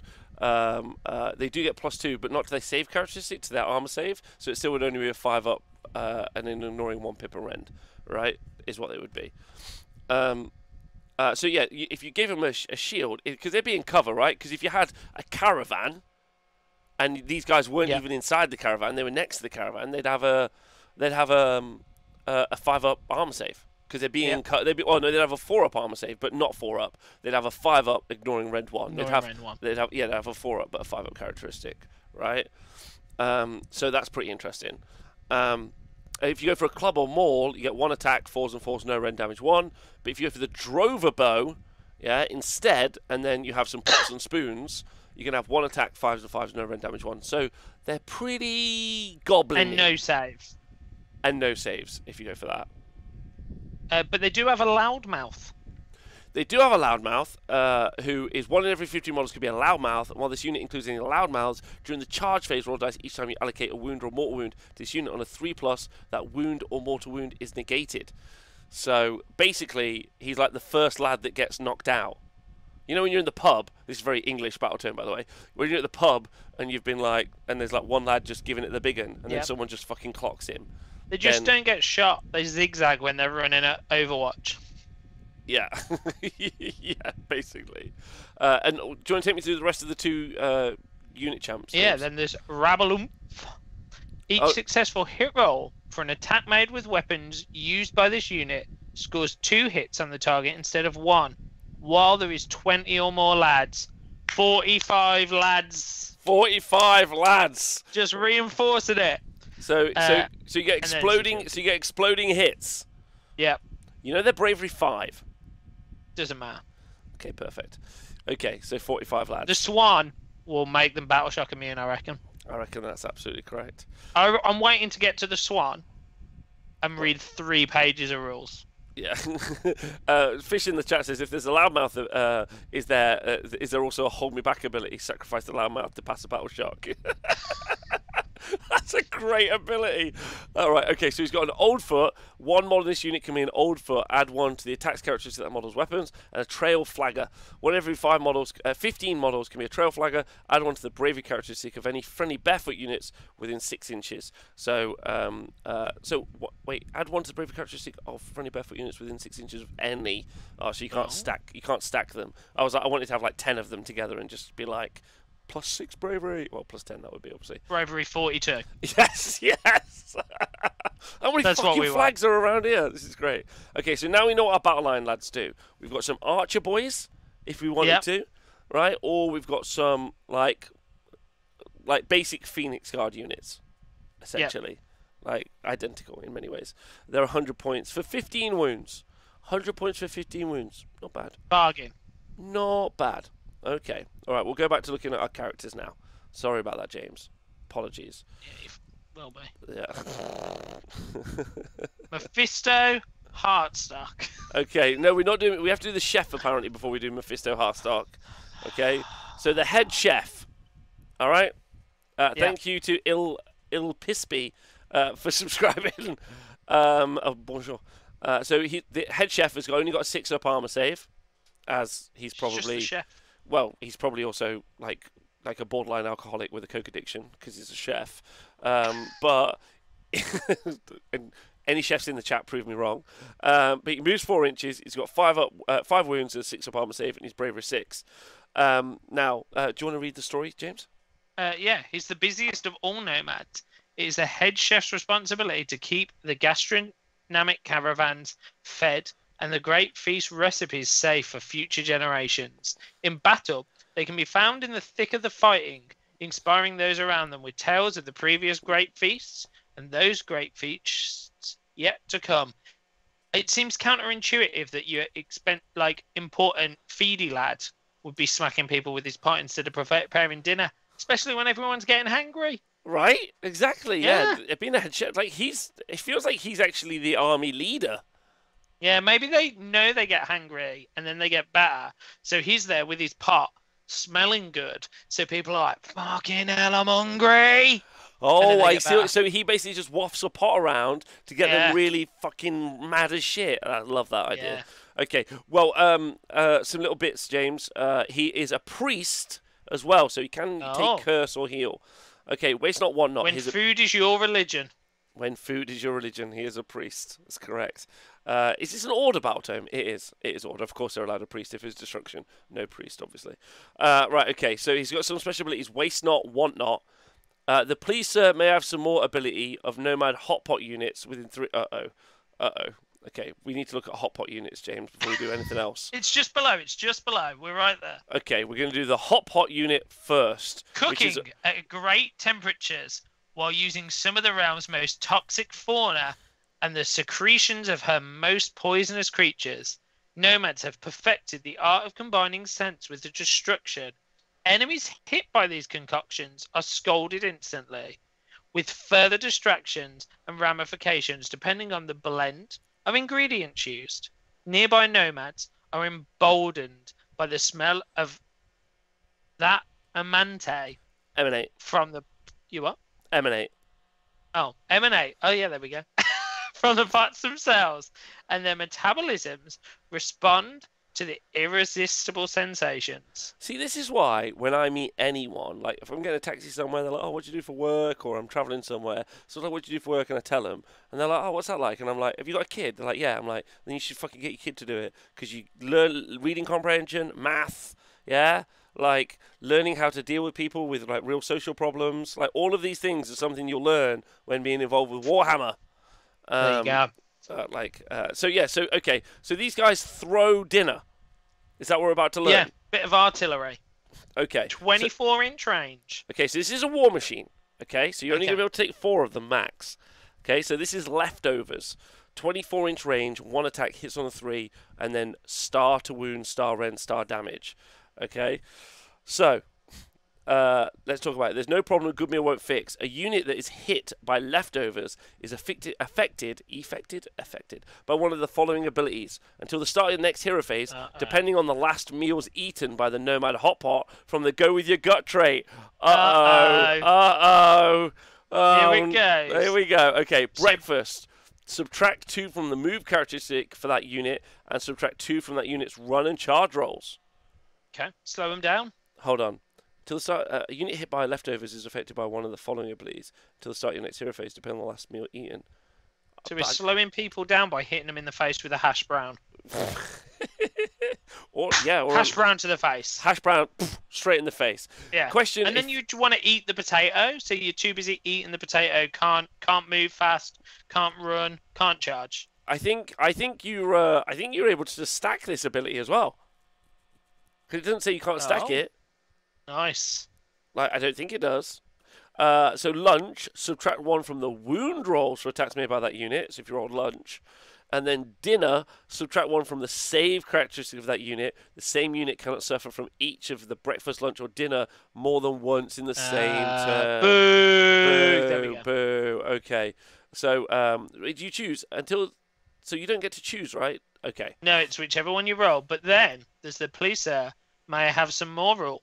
Oh wow. Any last meals? Which links to our head chef. Okay. Any last meals eaten by the Nomad Hot Pot from the Go Fast with Your Gut trait? Oh, fucking hell! What? Any last meals eaten by the Nomad Hot Pot? So breakfast, lunch, or dinner? Yeah. From the Go With Your Gut trait, affect any Nomad Feastmaster units wholly within 12 inches of this model, except for other Nomad Hot Pot units. Any last meals eaten from the Go With Your Gut trait? Which is the base one, right? Yeah. Any last meals eaten by Nomad Hot Pot Go With Your Gut trait affect any Nomad Feastmaster units wholly within 12 inches of this model, except for other Nomad Hot Pot units. What does that do? So they have an aura of the effect of the meal they last ate. Yeah, so, I think so. Just keep reading. Here we go. We need to do the head chef now. Okay, all right. Now we need to do the head chef. Let's unlock the code. Hold on. There's another one. A unit that is hit by leftovers also suffers D3 mortal wounds. Okay, just important to note. So D3 so mortal they wounds. Actually do D3 mortal wounds and a non-stackable debuff. That's the one. Right, now we're back to the head chef. James, read it to us. Okay, the police sir can I have some more ability. So this is where we got to. Yeah. So he uses waste not, want not, because he's just stood there. Yeah. It affects any Nomad. Hang on. The ability of the Nomad Hot Pot units within 3 of this model affects Nomad Feastmasters units wholly with 18 of that model, except for other Nomad Hot Pot units. The Nomad Hot Pot units within 3 inches of this model affects any Nomad Feastmaster units wholly within 18 inches. Yeah, but I still don't know what it does. Can't work it out. Okay, let's keep going. We'll get back. It's an aura. Okay. Always hangry. Okay, so the chef, always hangry. So instead of anything else, he's always hangry. In addition, in your hero phase, you can select another Nomad Feastmaster unit within 3 of this unit. Until the start of the next hero phase, they're hangry as well. Whoa! You can spend it during the hero phase, and if you just set Nomad Feastmasters within until the start of the next hero phase, replace the last meal with hangry. Wow. So he's just waving that pot, annoying people. Oh wow! Okay. So it's the always hangry one. And how close you have to be? Within 3 inches, though. Within 3, but not wholly within 3. Okay, it's interesting. So you just get them 45 lads, put him in the middle. Yeah, and then you've got you can use his command ability. So there'll be some fine dining should you survive this one, lads. You can use his command ability during your hero phase. If you do so, select one Nomad Feastmasters unit wholly within 12 inches model with a command ability. Till the start of your next hero phase, replace the last meal eaten from the Go With Your Gut trait for the selected unit with another meal from eating from your last choice. So James, if you do end up rolling breakfast and you want dinner, you can give them dinner. Nice. So there we go. So we can just multiple stack the hot pots with dinners and shoot them all. Right. Okay. So multiple stack. Oh, I see what you do. So you use the command ability on a hot pot, and then you change because you can only fire breakfast shots. Yeah. Right? Because you've rolled breakfast. But then use the command ability from the chef to change what's in the hot pot and then fire the hot pot, and it also gives a different aura around. Yeah. Right, and then it projects an aura. So you roll breakfast, all of your hot pots are giving out the breakfast buff, but then your head chef's like, do you know what? Stick some dinner in that one, fire your dinner, and also there's an AoE 18-inch Bubble of dinner. Bubble of dinner. So you keep firing dinner off one and give them all a ward save. I'm so happy my girlfriend actually understands what I do for work, because that sentence is truly the and craziest thing I've ever said. So they get some other weird buffs. Oh, I can't remember what they are right now. All right, perfect. Okay, all right, great. Okay, so you do D3 more wounds, you apply debuffs, and then you give out auras to your little fellas, which is quite good, because that means you. Because wait, couldn't we also do something with our fella? We can make so we can make them hangry. Yep. While also giving them breakfast and dinner on a double turn. Yep. Right. On a double turn. That would be pretty good, right? Right, and the head chef, 100 points.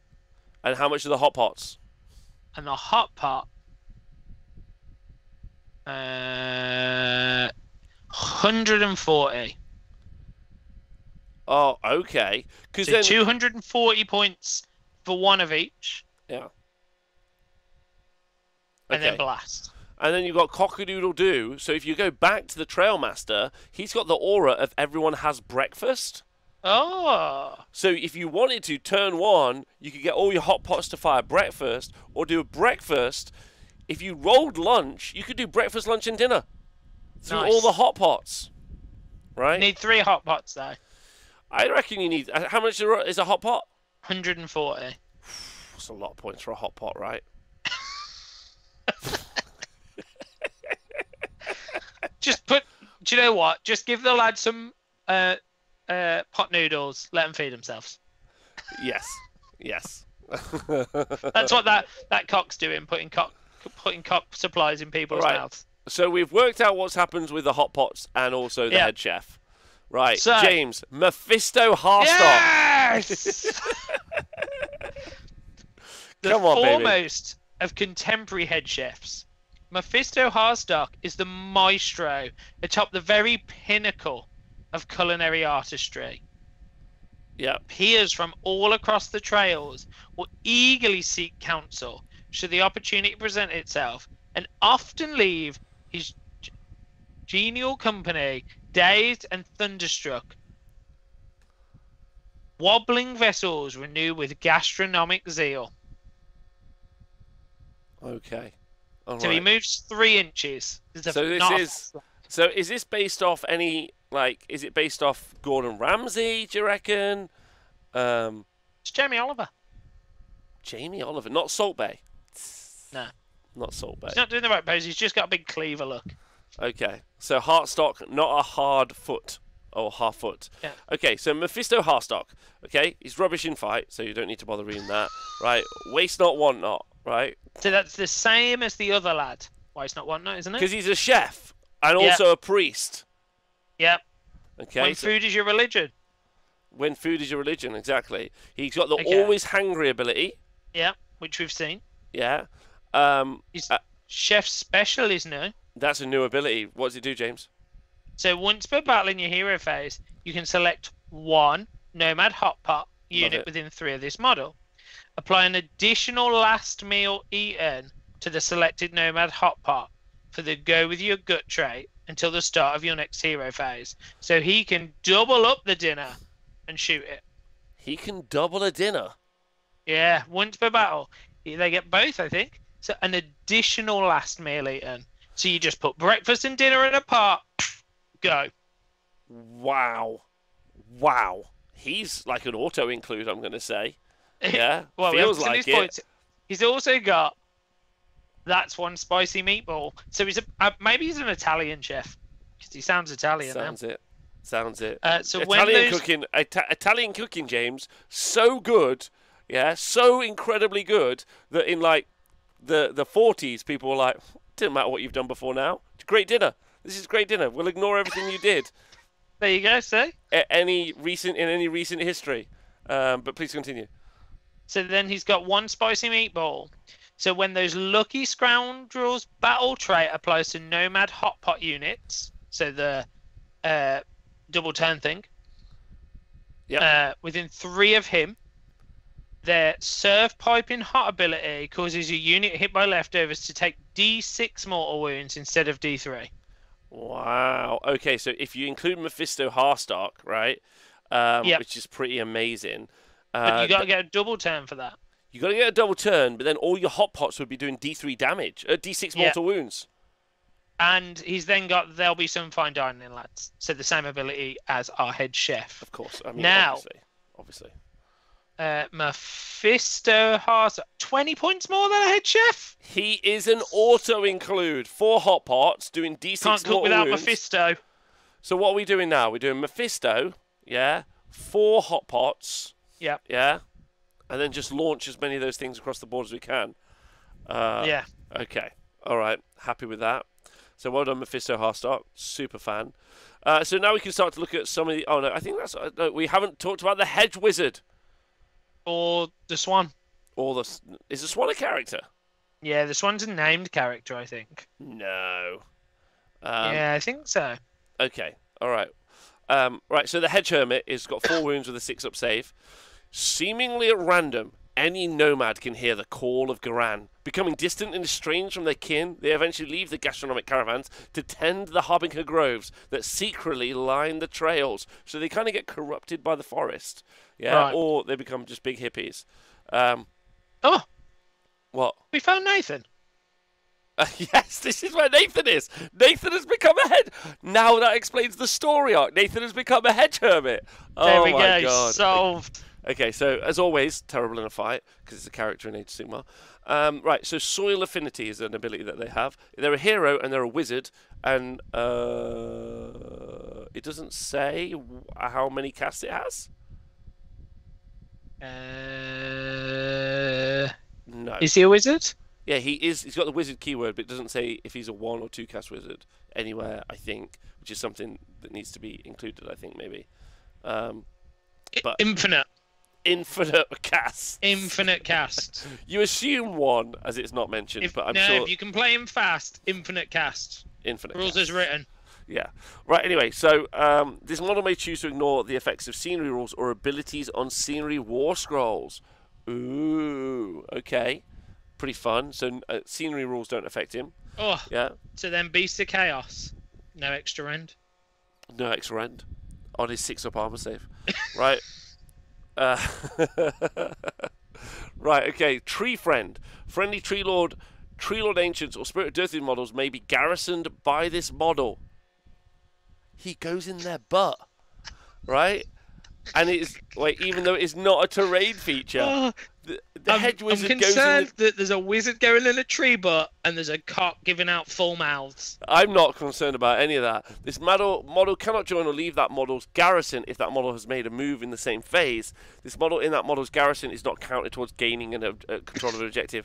I absolutely love that he goes inside his butt. This is great news for everyone. Okay, immediately I want to be especially the tree. Especially, right? Yeah? Dirty's face, all smiley. Right? An attack made by a weapon that is in range of model can target either. So basically it's a garrison. Okay? It's a garrison. Okay? And then he's got Frondensical Refuge. Proud of myself.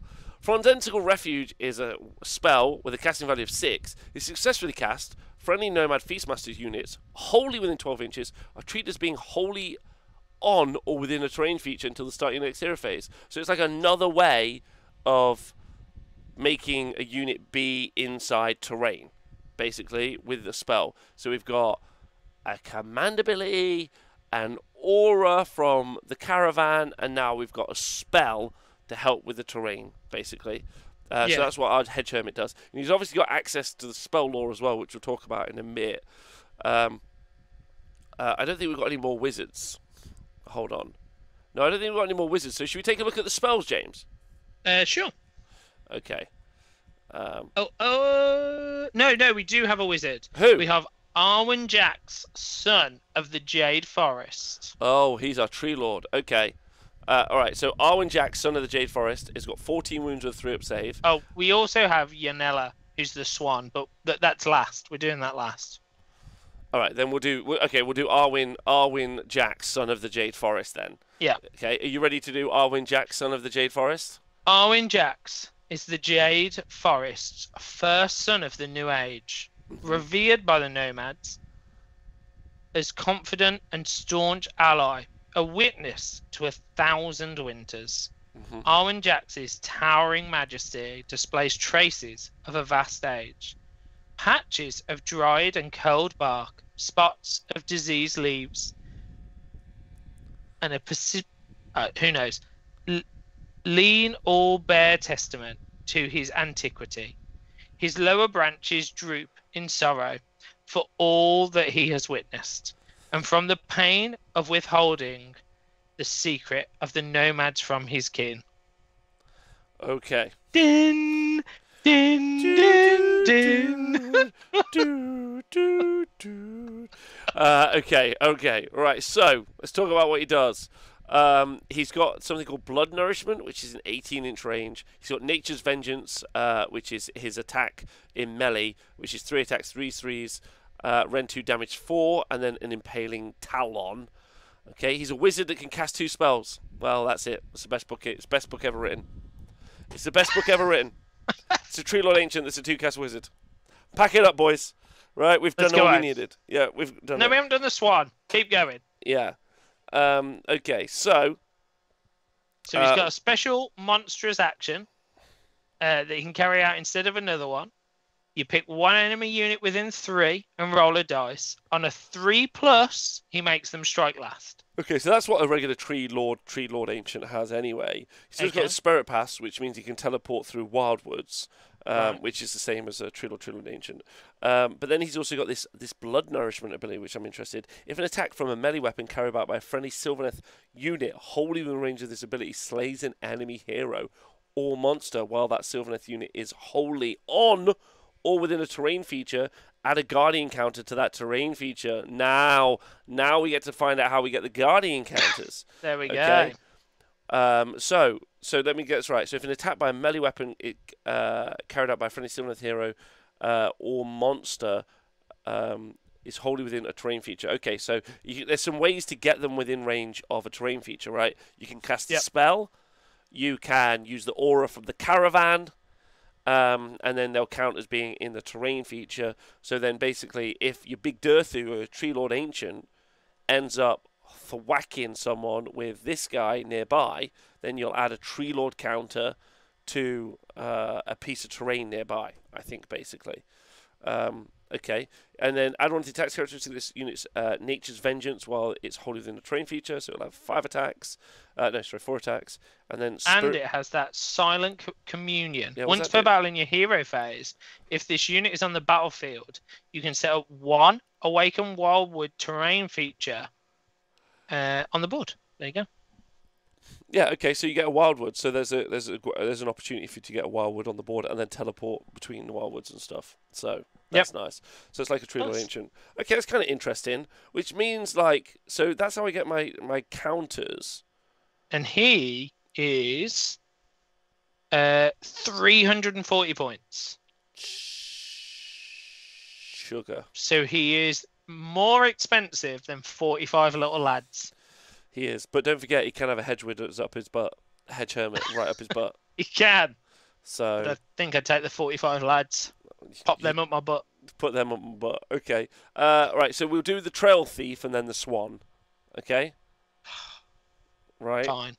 Okay, considered lucky amongst a race known for its incredible luck, trail thieves are the eyes and ears of the gastronomic caravans outside of the protective veil of the trail, able to steal the eggs from a griffin's nest or the eggs from an enemy's dinner plate within their camps. They sow confusion and doubt amongst the nomads' enemies well before battle is joined. Okay? Nice. So any fans of Root, yeah, this is very much like having the weasel or whatever it is that gets all the weapons. The badger? The raccoon? The raccoon, yes. Okay, so any competitive Root fan players out there. Right, so a Trail Thief. Not very fighty. Correct. So we can skip all of that. What is abilities, James? I do like his smoke me a kipper, I'll be back for breakfast. Arnold Rimmer. Instead of setting up this model on the battlefield, he goes to one side, and you can set it up in a concealed position. If you do so, select one of the following missions and say the number of turns this model will attempt the selected mission. Okay. So, Master of the wit and repartee. Your opponent loses a triumph roll. You gain that triumph roll. Okay. Some really good stats at the minute, James. If you end up with a 1950 list in Age of Sigmar, then you have an 89% chance to be able to get a triumph. No, okay. No, that's not right. 98.1. 98.1. Nice. Which is crazy. Which means you can steal there. But that does mean that probably most people aren't going for triumph rolls. So I probably wouldn't choose Master of the Whip and the Repartee. So let's move on. Okay. That's a no for me. His command of the realm directives is uncanny. Once per battle, when your opponent receives a command point, your opponent loses that command point and you gain it. Yeah, that's okay in the right matchups. You get to choose this at the beginning of the game, though, right? So you can kind of tailor it to who you're fighting against. So that's not bad in the right situation. Like, especially some. I don't know if there are armies that are really like CP resource heavy at the moment, but like whatever. It's pretty How good. come he's a genius? Don't ask me. A randomly selected artifact of power carried by one of your opponent's hero keywords can no longer be used. If it was used to enhance their weapon, the weapon reverts back to its normal form. At the start of the first battle round, after determining who has the first turn, roll a dice and add the number of turns that the model will attempt to select a mission. On a roll of 6+, the selected mission is successful. Oh, okay. So that's how you complete the mission. I would always choose how come he's a genius. Don't ask me. That would be my every turn. I choose that every time. Every time. So the model cannot be set up on the battlefield until after the number of turns that this model will attempt the selected mission. After which, at the end of your movement phase, you can set this model up on the battlefield more than 6 away from any enemy units. During the start of your hero phase, if this model is still in a concealed position, your opponent may roll a dice. On a 5+, this model loses a wound as it tries to evade capture. If this model loses its last wound before entering the battlefield, it counts as slain. And is the Trail Thief unique? No. Oh, maybe on the points. It'd be on the points, is what I would say. If it's going to say, this model always counts as being affected by those lucky scoundrels battle traits. He's not, but he cannot be your general. Okay, so he's always going to have a 5-up ward. If you have had dinner. Maybe always have a 5-up ward, I think. Always have a 5-up ward. Interesting. Okay, so it's like a little unique little piece that you've got in your army. Okay? So you just roll it, you're like keeping off the board for 3 turns, hoping to roll a 6, take an artifact, pop on, do no damage, die, a hero's death. Yeah, so on turn 3 it'll be a 4+. Yeah, 110 points. That's a lot of points to do not a lot. Yeah, I'd rather have 15 more lads. My mate the Hedge Wizard? Mephisto Heartstop.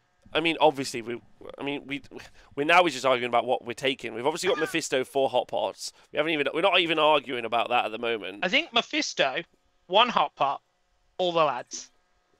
No, because you definitely have got 3 times. You're definitely taking 3 times 15 lads in caravans, unmatched conquerors. Yeah, fine. But that's not enough lads. You can take more lads. I'm just saying that's the key part. Right, come on. Let's do the important one. Right, the fucking Swan. Okay, the Swan. Yanella Lightfoot. Okay. Ready? Do you want me to read it? No, I'm going to read it. Okay, go for it. Yanella, #1 fan. Yeah. Until I read this war scroll. Riding her giant swan, yeah. Yanella travels between the trails of Guyane and beyond, guiding those gastronomic caravans away from danger. Sick. As whimsical and unpredictable as nature, those in her presence become fully committed to the protection of the great herds and fight those that would threaten their way of life with renewed vigor. Okay, so she's a hero, she's a wizard, and she's obviously Lightfoot. Okay, so this unit can attempt to cast D3 spells in your hero phase and attempt to unbind 2 spells in the enemy hero phase. Ooh, the magic ebbs and wanes. I assume she's terrible in combat. That is correct, so we don't have to read that. This unit can fly. 12 wounds on a 5-up save. Her move characteristic changes, and she's bravery 8. How many wounds is she? How many points is she? 240. 240, 240, 240, 240, 240, 240, 240. 290. Holy shitballs. Retro Casto, thanks for resubscribing. What is it? 12 wounds on 5 save. Oh boy. Okay. It's going to be fine. Okay. So right. Combat, we won't talk about. That doesn't matter. Doesn't matter. Shimmering She Feathers. gets a random amount of spells. Yeah. Use this table below for the save characteristic of this unit. Ignore modifiers, positive or negative, when making save rolls for attacks that target this unit. In addition, this unit is treated as having a save characteristic of 4+ for the purposes of abilities. So, rend of an attacking weapon. So, because they've got shimmering feathers on the swan, because it's a war swan, magical swan. So her save gets better the more bigger the rend. So if you got Rend 0, you got a save characteristic of 5+, but if you got Rend 1, you have a save characteristic of 4+. Yeah, if you got a Rend of -5, you got a save of 0. But then doesn't the Rend apply? So she just always has a 5-up wall. Yeah, I think the point is she's just always got a 5-up save. Well, no, because you could Mystic Shield her, so then she would always have a 5-up, but she would always have a 4-up. Yeah. So then you could all-out defense. So you'd always have a 4-up ignoring modifiers. She's ethereal. So she's a 5-up ethereal. Yeah. Okay. Honestly, while I love the table, just write 5-up ethereal on it. That's fine. And a 4-up for the purpose of abilities. Yes. There are abilities that are based on the armor save. Okay, right, following. Okay. The better the rend, apparently we're wrong, the better the save. Okay, so it is. So it should be. So a 0. So her save's better the higher your rend. So if you hit her with something big and punchy, she good. She tanky. If you throw ungors at her, she die. Yeah.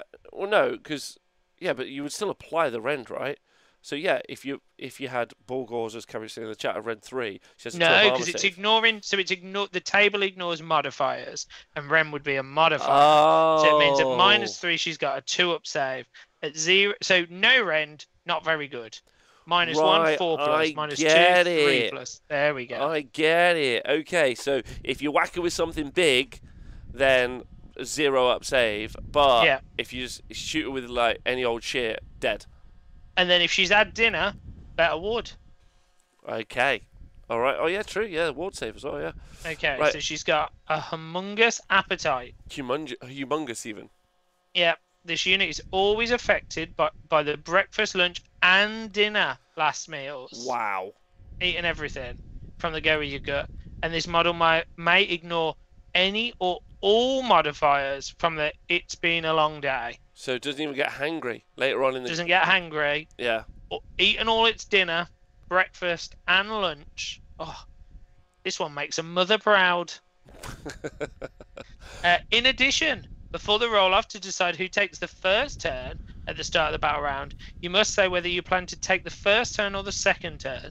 If you lose the roll-off and your opponent decides to take the first or second turn, when you said you plan to take the first or second turn, then breakfast, lunch, and dinner, last meals eaten from the go with your gut trait, affect any Gnomad Feastmasters units wholly within range of this model's humongous appetite range. So me and you are playing, we roll off, and before we roll off, I go, I'm going first. And then we roll, and you go, nah, I won, I'm going first. And then all my models within 18 of this unit get all the dinners. Okay, so I love that. Side note, what's the deal with swans at the minute?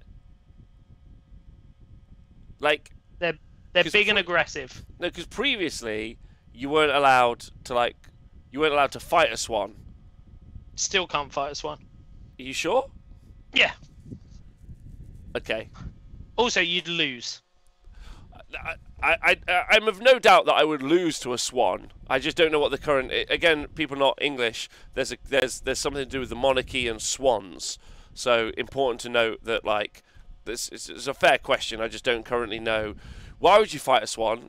Again, I'm not saying I would fight a swan. I'm just wondering what the current rules are. You might fight this swan because it will be attacking you. Yes. Okay. Oh, they're protected by the realm. Okay. Apologies. It's also got Dawn's Fortune If this unit is on the battlefield during the first battle round, the Lucky Scoundrel's ability applies to all Feastmasters units.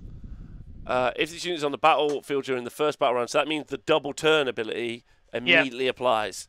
She kind of feels like an auto-include at the minute. Yeah. Not going to lie. And then Sanguine Sundering. Yeah. Oh, it's a spell. Casting value of 7. Select an enemy unit within 18 until the start of your next hero phase. At the end of the combat round, make a battle shock test for the selected unit. And any abilities that mean that the selected unit does not take a battle shock test do not affect it. Right. Okay. Okay. So if you've got something low bravery, you can always make them run. Okay. All right. That's interesting. So what do we think of Yanela Lightfoot? How do you feel about the Swan now you've read it through? 10 out of 10. Ah, I agree. Like, feels pretty auto-included to me. Swan, 250 lads. Swan. What about Hot Pots, bro? No, they're gone now. That's your list. Oh, you're getting rid of it? Getting rid of it? No. Swan and 250 lads who've all got the ward on turn 1, and then turn 2, there's a double turn in there, and there's 250 lads on a 4-up ward just stood in the way, waving their hands. Done. Yeah, it's a Swan at all costs. I agree. Thanks, Owen. So should we look at the magic? Well, let's look at the Endless Spells War Scrolls, and then we can go back and look at the magic. Yeah, definitely. So you got the Spectral Briar Hedge, cast on a 5, set up within 18 inches of the caster. It's just a hedge. It's just a hedge. It's just a hedge. It's like a little modern wear-away hedge. It's just a hedge. It's just a bramble. I like the fact whoever painted these, because I don't know who painted them or whose models they are, but I like the little blue line. Okay, yeah, it's a magic hedge. The humble hedge has been a haven for many nomad. These magical thickets now know how best to defend their diminutive creators, thwarting enemy strikes while simultaneously allowing the nomads to fight back with renewed confidence. Okay, so increase the range of characteristics of melee weapons to 3 inches for models in a Nomad Feastmaster unit while they're within an inch of this model. So they probably wouldn't take spears on your regular lads now. Yeah, not worth it. Not worth it. In addition, reduce the range characteristic of melee weapons of enemy units within 3 inches of this model to 1 inch. Oh, okay. Right, okay, nice. Same side as a Palisade, thank you very much. And then Thorny Defense. Hit rolls for attacks made by melee weapons that target Nomad Feastmasters within 6 inches, wholly within. Always fail on an unmodified 1, 2, or 3 instead of only a 1. Transhuman. Crazy. Transhuman Nomad Feastmasters. Nice. Only 40 points for that Spectral Briar Hedge. And set within 18 inches as well, so pretty nice.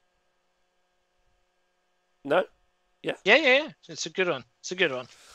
Okay, the Harbinker's Sentry, right, is cast on 6 and set within 12 inches of the caster. And it is a predatory and a spell that moves up to 9 inches. Looks like a Tree Lord Ancient. Earth Shattering Stomps. At the start of the combat phase, roll a dice for each unit within 3 inches of this model. On a 4-up, this strike last effect applies to that enemy unit. And then it doesn't affect nomads. And then after this endless spell has moved, you can pick a unit within 12 inches of the spell for each guardian counter on any terrain feature within 3 inches of this model. That unit suffers 1 mortal wound. This ability does not affect Nomad Feastmasters. So this is like if you're going to run more of a tree summoning build, basically. Yeah. Right. I don't want him. I want the little lads. Oh, great question in the chat. What's the math? Wow, Joe Cryer in the chat.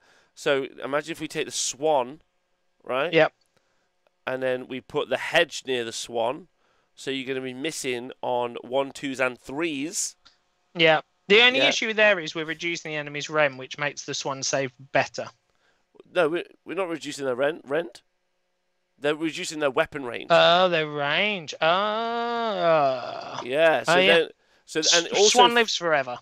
And then also, Swan lives forever. And also, first turn, you're going to have the double turn. So you're going to have a 5-up ward. You have, I already know this from earlier on that I've seen, you got the ability to have +1 to that ward save. Yeah, because you've had dinner.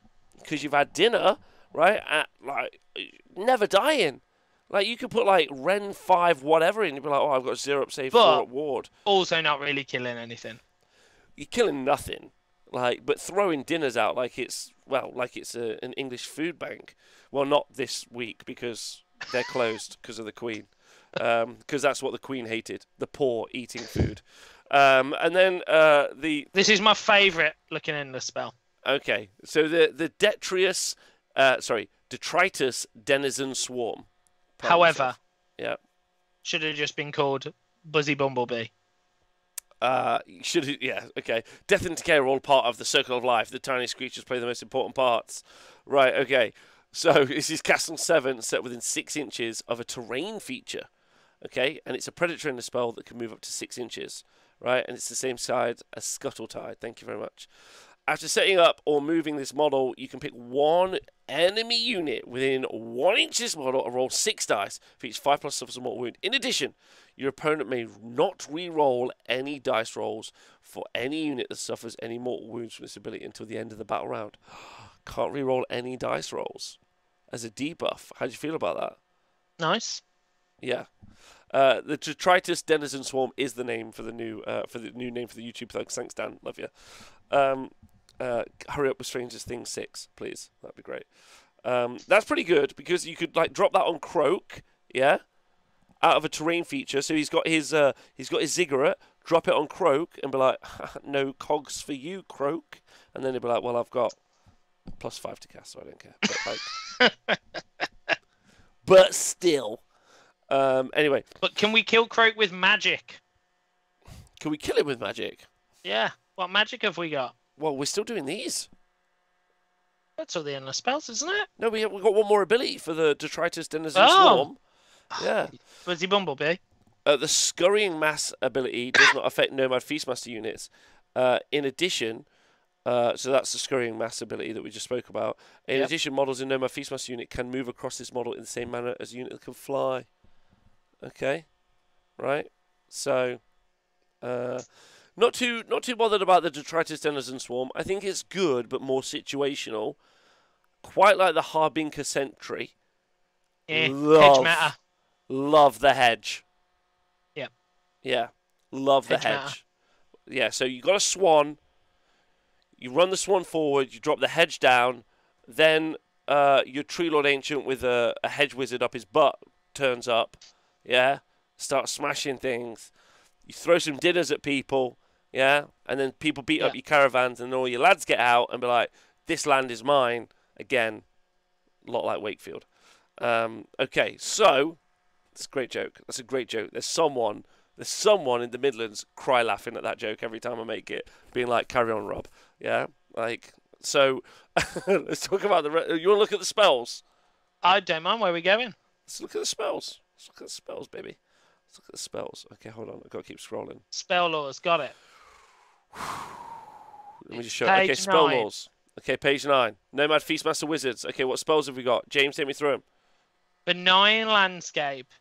It has a casting value of 6. If it's successfully cast, select a terrain feature within 18 of the model casting. Until the start of your next hero phase, add 6 inches to the range of any abilities or scenery rules affecting that terrain feature. And Nomad Feastmasters units wholly within 6 inches of this terrain feature count as being wholly on or within terrain. Whoa. Okay. So benign landscape. Okay, so we're going to get more terrain, more ways to do terrain. So the hedge wizard. Yep. Or we can take benign landscape. And we can buff the caravan and make the circle bigger. That's important. Yeah. Okay. All right. Good. Because then I think then we take it up to. I think we take it up pretty high, like 18 inches. I don't think it's 12 inches. I think it's even bigger. Okay. Good. All right. Okay. Good spell. Guardian of Gyran. Mm-hmm. Gyran? Mm-hmm. Whatever. It's a spell that has a casting value of 5. If it's successfully cast, select a terrain feature within 12 of the caster and add a guardian counter to it. Nice. Okay, so because we want to try and speed up getting those free tree lords because they're so effective in game. So we Great lads. Great lads. Okay, that's good. That's another way of getting a Guardian counter. So that means by turn 3, we're popping out a free Tree Lord. Yep. Okay. Oh, even earlier than turn 3, to be honest, because we can cast a spell, murder something with one of our characters in range of the blood aura. Yep. Yeah. So that's going to be like we could have a free Tree Lord turn 2. Nice. Just what I've always wanted. That's actually pretty good. And then, like, especially because it's your caravan. So basically, if people charge your caravan, yeah, then you, like, countercharge with your Tree Lord, murder something, yeah, do a couple of spells. Then you got 2 Tree Lords, and they were like, I did not know there were Tree Lords in that caravan. That's great. Okay. Nature's Whimsy. Mm-hmm. Nature's Whimsy casts on 6. If you cast it, select a terrain feature with a Serenity rule from the mysterious terrain table within 12 of the caster, and then roll a dice. On a 1, your opponent may select a different scenery rule from the terrain table and replace it. Okay. On a 2, you can roll again for a new scenery rule from the mysterious terrain table and replace it. On a 3 to 6, you may pick a different scenery rule from the mysterious terrain table and replace the rule. Any replaced scenery rules apply for the duration of the battle. Okay. To change mysterious terrain. Okay. I'm probably going to leave that one at home. But maybe for Arcane, +1 to cast. Okay. Leaves of Empathy. Is the Swan a Lawmaster? We don't know. Probably not. Swan should be a Lawmaster. I feel like the Swan should be a Lawmaster. Okay. Leaves of Empathy. Casting value of 5. If you cast it, all friendly units wholly within 12 of the caster gain the Gnomad Feastmasters keyword until the start of the next hero phase. In addition, any last meals eaten by the caster for the go with your gut affect all friendly Gnomad Feastmasters and friendly units wholly within 12 inches of the caster. So you can have the Swan, you cast this, any allied Tree Lords and your lads get all the meals. That's pretty impressive. That one's pretty good. That's pretty the best one so far, I think. Yeah, because then you get a ward save on a double turn on your Tree Lord. Or a Spirit of Durthu. Yeah. So that was a good one, I think. Oh, wait, and it's order, so you could use an ally. Can you give dinners to Gotrek? Yeah, technically. Oh my fucking Because God. he becomes a Nomad Feastmaster. And that means you can make him fly. Yep. If he's near a caravan. Oh my God, allies on the last page. Okay. Amazing, I've just realised. Okay, great. Okay. Earth Howl is cast on a 7 and successfully cast. Pick a terrain feature within 18 inches of the caster till the start of your next hero phase. If your opponent spends a command point or relentless hero discipline point for a hero until or a unit within 6 inches of that terrain feature to use a command ability, roll a dice. On a 4+ command point or relentless discipline point is not used, but the command ability has no effect. Oh no, it is used. Sorry, it is used, but the command ability has no effect. Nice. Do you know what we needed to do? What? Pick some relentless discipline points more. I agree. I deeply agree. Excellent. Like that one, just for that. Yeah. Owen got a big vein popping out his head at this very moment. Yeah, I gotta say, shout out to the rogue in the chat, said they need some kind of Idoneth tie-in called Meals on Seals. I agree. I absolutely agree. Maybe you could ally some ogres in, maybe some sort of like mercenary ogres, and they could be meals and deals. Yeah, not bad. Bunch of storm-track chariots, meals and wheels. Sorry, carry on, James. Is Auspicious Tidings. Cast on a 6. If you cast it, Nomad Feastmasters unit. Select 1. Sorry, Nomad Feastmasters unit within 6 of the caster, or within 6 of an encampment. So the tent circle. Until your next hero phase, they get the double turn Lucky Scoundrels mechanic. Oh wow, that's huge. So that's pretty good. So they're pretty good. I think if you're taking the Swan though, Leaves of Empathy is the biggest one. Give everyone all the dinners. Yeah, I mean, obviously, I'm going to go for all the dinners. Like, Leaves of Empathy is a bit of a no-brainer, right? Like, you obviously can do that. But what about Guardian of Garan? Get that Tree Lord up. So I think she should be a Lawmaster. Unless you take a bunch of hedge wizards up dudes' Put 'em up butts. So, just because I'm here, right? Yeah. So, the Nomad Feastmasters allies are Wanderers. They're not alive for long. Yep. Blaze Trail may Blaze Trail may ally any Citizen Sigmar unit. Okay. That's one Curate of the sub-factions. Tail may use Mercenary Mega Gargants and Cronspire Incarnates. Oh. Okay. All right. So different names. And then it says, allies can only be taken if you take 255 Every time. Right, okay. Still funny.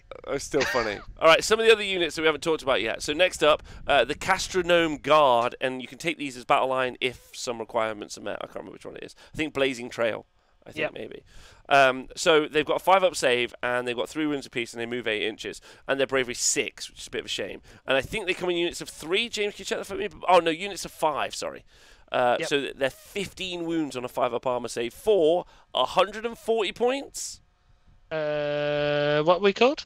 The Gastronome Guard. 140 points for 5. God, and their Blaze Trail. Can I just say, considering I only got this 2 hours ago, I've committed this to memory already pretty well. Like, love that. Yeah. Okay, so once safe trails into Gur were discovered and trading between Nomad and the Ogre tribes became commonplace, Crag Ibex were highly sought after as beasts of burden, ideally suited to the various punishing terrain of the trail. The unruliest are chosen by the Gastronome Guard as mounts to help defend the nomadic communities on the move. They're goat gnomes. Well, they're gnomes on goats, effectively. They're, as always, rubbish in combat. And then this unit's Crag Ibex attacks with their prodigious horns, which is their mount, and one model in this unit can be a stout foot. Add one to the attacks characteristic of that model's weapons. So quite a lot of wounds, James, to be honest. If you could take these guys as battle line, I know you're super interested in 45 lads, but could I interest you in 15 goat riders? Just not as funny, are they? I think they're pretty funny. Like, you could charge people and be like, go out of here. Goat out of here. Yeah, go out of here. Okay. Yeah. Goat home. Goat home. Okay, apparently. Anyway, so they've got a champion who adds +1 to their attacks characteristic. 1 in every 5 models in this unit can be a guard signaler, which means you add 1 to the bravery characteristic for people. And then Loudmouth, you got that 3-up ward save on the Loudmouth, basically, who takes your damage. When this model makes a move, it can pass over terrain features as if it could fly. Innate topography, double the attack characteristic for this unit's prodigious horns if that unit is wholly on or within a terrain feature. Not forgetting you could cast a spell to make them be wholly within, and also you could use the Caravan to be wholly within. So double the attacks characteristic of this unit's prodigious horns. So that would be 4 attacks per goat. So if you had 15, you would have 60 goat horn attacks. That's true. And those lucky scoundrels gives mortal wounds in addition on 6s to wound. Thanks, Colonel Cabbage. So they could get it on hits and wounds if you get a double turn. Or double turned. Okay. I love how people in the chat like the banner gives +1 bravery to stout units, just their own. First time I've read it, so great news. I love that. Like, good. Thank you, Tyromancer. So you could have 60 attacks doing 6s to wound, do mortal wounds. Hello, skinks. Hello, skinks. And then you've got Leaping Headbutt. If the hit roll for an attack made by this unit's prodigious horns is unmodified 6, that attack inflicts mortal wounds as well. Holy shit, James, these are good. Mortal wounds on 6s to hit, mortal hits on 6s to wound. In addition, are you not any normal damage. You're not thinking this is good? Yeah, they're good. They're just not as cute as the little lads. 255 of them. Well, just take 15 of these guys. That's what I'm saying. Just 10. I'll think about it. Okay, they're pretty outputty. That's what I'm going to say. These are your Death Star unit. At bravery 6. Death Star goats. Death Star goats. So what would 15 cost us? 280, 320 points. Yep. Pretty pricey. Still on Ibex. But imagine this: you could give them a 4-up ward, yeah. they could have breakfast, lunch, and dinner applied to them. That's true. Reducing the save of the opposing army by 1. Yeah, you get the Swan to be sick and cast a Purple Sun. You're going to be rend 3 on 60 attacks. Nice. I honestly think that's pretty good. You could be given a +1 to wound, right? 420, thank you. I didn't do the maths. #blaze it. Okay, so there's the goats. They're the goats. We've done the big tree dude. We've done the hedge wizard. We've done the fella. We haven't done our scouts or the Griffhound Hobolars yet. Have you seen them yet? I saw the little flyy guys as we were going up and down. Yeah. Stop sending me pictures of goats in the DMs while we're live. It's actually an ibex. So Nomad Scouts used to operating outside of the protective magical veil of the trail and less susceptible to the relentless metabolism of your typical nomad. The Nomad Scout is the perfect hunter, patient, difficult to spot, and as silent as any elven forest strider. Ooh. Ooh. So they move 5, 6 up save, 6 bravery with 1 wound. They're faster than a regular nomad. Yeah. They have a ranged attack. Oh, okay. So they always have a bow and some knives. And the hero, leader model person gets 1 extra attack of all their weapons. Okay, perfect. So, and they're also land huggers. Of 10? Yeah, 10s. They so come you in get 11 points? shots. Yeah, 11 shots, 3s, 4s, no rem 1 damage. 11 shots. So during your hero phase, if this unit is wholly on or within a terrain feature, it can go prone, so lay on the floor, until the start of your next hero phase. While in prone, enemy units may not pick this unit as the target for an attack with missile weapons. This unit cannot move or attack with its missile weapons, and this unit fights at the start of the combat phase. Okay. This unit cannot fight again in the phase unless an ability or spell allows it to fight more than once. Right. Okay. So it cannot shoot, can get out the way, and gets to hit before it gets hit, but it's not very fighty. So it'd be 11 attacks, 4s, 5, no rem, 1 damage. Okay, however, Veiled Cloaks, instead of setting this unit in a battlefield, you can place it to one side. And say it's making a Veiled Advance as a reserve unit. If you do so at the end of your movement phase, you can set up this unit on the battlefield more than 6 inches from any units. It's the second time you can set up something within 6 inches as opposed to 9. At the start of the 4th battle round, any models that are still in reserve are slain. And then this unit may ignore all modifiers from the "It's been a long day" trait. So they're not getting hangry. Well, they're hunters, aren't they? So they're probably But it's may ignore. So we could ignore them all till turn 4, then be hangry and go ham. Just go super hard with their 10 attacks, right? Yep. Open fire. We can't say we're laying down prone. Okay, yes. I don't know what the point of laying down prone is. I guess they could get on an objective. If there was some terrain on an objective, you lay down, they can't get shot. You force them in. They're like a booby trap. I guess thinking about current battle tactics, they're great for barge to enemy lines. Although they're not galley vets. Oh no, they're not battle line, are they? So you can't unfortunately get the extra VP. Good for desecrate their land. Pretty nice in that. I quite like that. And I guess you could kind of like deep strike them and then hide and then just keep laying prone. So you basically grab an objective, you just hide and keep hiding every hero phase, and you're like just keep laying prone. So your opponent has to walk over and then fucking stab you. Yeah. Okay, it's pretty interesting. I quite like that. That's pretty fun. Yeah. Griffhound Hobolars? It requires a huge amount of food to keep a gastronomic caravan healthy. The Habinka Grove supplies are supplemented by the hunting efforts of the Nomad Scouts and Griffhound Hobolars that roam ahead of the outside of the trail. They are at their most effective when they work together to take down their prey or would-be attacker. Okay, so they've got a hunting bow. Which are 1 attack each. Are these coming unit of 5s? 3 wounds each on a 6-up save? Unit of 5, 120 points. I mean, they're only... the scouts are 100 points for 10. The scouts are 100 points. Okay. Yeah, so these guys seem pretty cheap for, like, because they move 9 inches. They got 3 wounds apiece, so 120 points for 15 wounds, but on a 6-up armor save. It's quite nice. And then you add 2 to the attack characteristics units, beaks and claws attacks. That target a unit previously hit by attacks made by the by another friendly forager unit, which would be... So the scouts shoot? Yeah. And then these lads go in? Or these guys shoot and then go in. Surely? Because they could shoot with their bows. But it's another friendly, so it can't be them.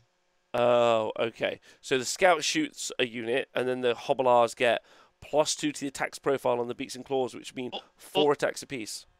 Or I guess you have 2 units of these. One shoots, other shoots. They both buff each other. They all go in. And they charge cross. Yeah, they charge cross. Okay, nice. All right, like that. And then die and attack. Each time this unit attacks with its melee weapons, it can make a normal move after all of its attacks have been resolved. And if it does so, it must finish the normal move more than 3 inches from enemy units. So it basically shoots, charges in, gets 2 attacks on its beaks and claws, which would be 4 attacks each. So 20 attacks, 3s and 4s, right? No rend, unless we've shot them with a dinner to worsen their save by 1 and cast a purple sun. So now they're rend 2. Right? Yeah. Aren't Gryph-hounds meant to be noble, but not sure they'd be ridden by a gnome? Interesting. James, what do you think? Maybe they don't know. Fair. Little lads. Or maybe these little Gryph-hounds bred by gnomes, not so noble. They're like peasant Gryph-hounds. Well, you got a couple of choices, haven't you? Like, do you want to be ridden by a hobbler, or do you want a hedge wizard up your bum? Those are your options. Those are your options. Yeah, right? And then they have the weird Gryph-hound rule where they can smack people up if they come on from reserve. Yeah, the warning cry. So like they can shoot and they can shout. I quite like the idea that you don't even need, like, you can charge in and then run away. So you could take a unit of 10 of these, charge in, run away, charge in, run away. Pop about. That's quite nice. Pop about all day long. Especially if you took the endless spell that makes units strike last. So you could maybe multi-charge a couple of these units in. Yep. Yeah. Bop in, bop out. So you got some real options. Shake it all about. Just do the whole thing. Yeah, hokey cokey. And then our final unit to look at is the Nomad Scouts riding Jade Eagles. Okay, painted brown in this picture. So they move 16 inches with 3 wounds and a 6-up armor save, and their bravery 6. James, what's the story? The Eagles of Guyane are intelligent creatures, soaring high, able to assist the nomads in their efforts to feed the gastronomic caravans with their keen eyesight and swift action. In return for their service, areas of the Somewhere Groves are set aside for their young to be protected from the dangers of the realms. Okay. So you get... Oh, I didn't look. So they move 16, and you get 5 for 130 points. 5, so 15 wounds for 130 points. That's pretty good, pretty good, pretty good. You can put a lot of wounds on the board in this army. Attacks, not amazing. No. 4 attacks, though, each. So that's gonna be 20 attacks, 4s and 3s. The bird, fightier than the lad. Tandem hunting. Yeah. So you improve the rend characteristic of this unit's beaks and talons by 2 for attacks that target a unit previously hit by any forager unit. Oh, okay. So, wait, we improve the rend by 1, do we? No, by 2. So even if we've thrown a dinner at them, that's going to be rend 3? Yeah. James, if we do a purple sun, that's rend 4 hawks. Just biting and scratching. They should all be seagulls for a start. Wait, and we can give them all out attack. Is there a +1 to wound thing? Yeah. Like there is some. Where is it? Wasn't it the turn thing? Oh yeah, Wasn't that gives them +1 to wound. Yeah. These guys, 5 of these guys could be 20 attacks, 3s and 2s, rend 4. Yeah, I think if you're playing these, you're playing like a forager army, right? The lads pop out, they shoot their bows, the birds go in. These like go ham. And then they have thermal highway. If the last meal eaten from the go with your gut battle trait for this unit was lunch, then this unit may receive the redeploy command without the command being issued and no command points spent. In addition, instead of making a redeploy roll, you can choose the result of the roll from a d6. The roll must be 1 to 6. Okay. Okay. Okay. Okay. I don't know how I feel about that. How do you feel about it? I think it'd be annoying, but it'd only happen once, right? So if you've only got 1 unit of these, it's only happening once anyway. And if they've got some shooting, all these lads are dead. Yes. Yes. Okay. All right. Well, they seem good. They seem good, I think. I think they seem very strong. I think Well, I think now I'm 255 lads in Swan. Yeah. Swan and the foragers with some hot pots and my main lad at the back, Mephiston. Mephiston. Mephist right on. He is the #1 bay.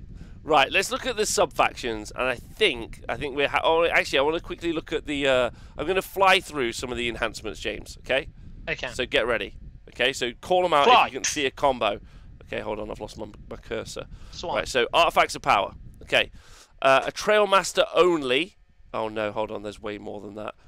Enhancements, command traits. Prized Paunch. Add 1 to the General's Wound characteristic. If this model is affected by the dinner ability from the go with your 1, add 1 to the save rolls. Pretty good. Straight away on a cockerel. Trailblazer. After armies have been set up before the first round begins, D3 units can move up to 6 inches. Oh, can you say Goat Riders or Hawk Attackers? Let's go. Nice. Champion Poultier. If you choose this unit to have a mount trait, then you could choose 1 extra mount trait for this unit. So we could have a War Caravan with 2 mount traits. Love that idea. Yeah? Oh, no, War Cockerel, because you can't... Yeah, War Cockerel, because you can't have a mount trait. It's not a hero, is it? No. Okay. It's just a caravan. Head Chef only. In your hero phase, you can heal D3 wounds that have been allocated to this general, and each of the Nomad Feastmasters units are affected by Always Hungry ability. Always Hangry ability, sorry. Situational, I think. Head Chef, subtract 2 inches from the distance enemy units can pile in when they start a piling move within 3 inches of this general or enemy Nomad Feastmasters unit affected by the Always Hangry ability. That's great. So make a unit Always Hangry, then... It's not very far, that ability, though. Within 3 inches of this general or enemy... No, or any Nomad Feastmaster units. Yeah, I thought he's always hang... Oh, I guess last turn strong. He can make people always hangry, though. Yeah, I didn't think it was very far. I think it's not. 3 inches. 3 inches of him. Okay. Flaming Cuisine. This general inches. And any enemy Nomad Feastmasters units affected by Always Hangry ability can move an extra inch when they do run or pile in.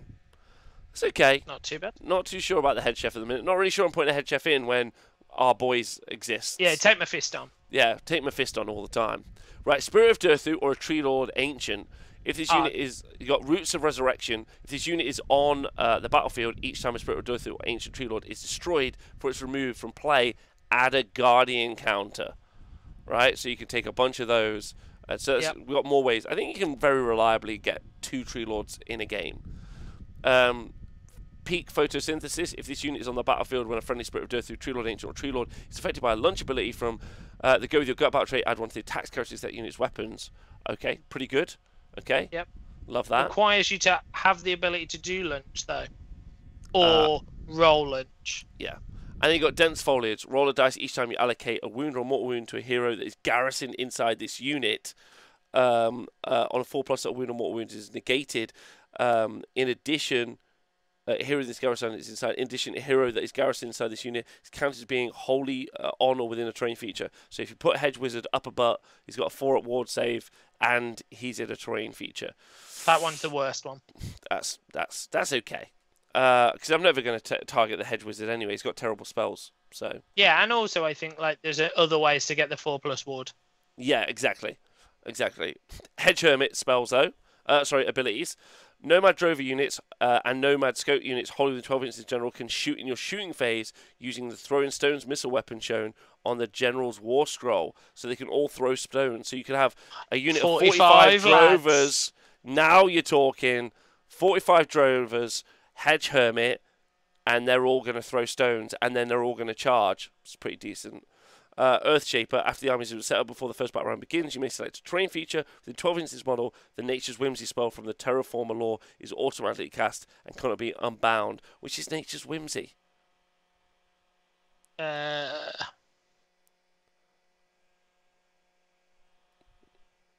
We'll find out. Is it not? I think it's increase the terrain piece. Yeah. Yeah? Yeah. I think it is. Yeah. Right.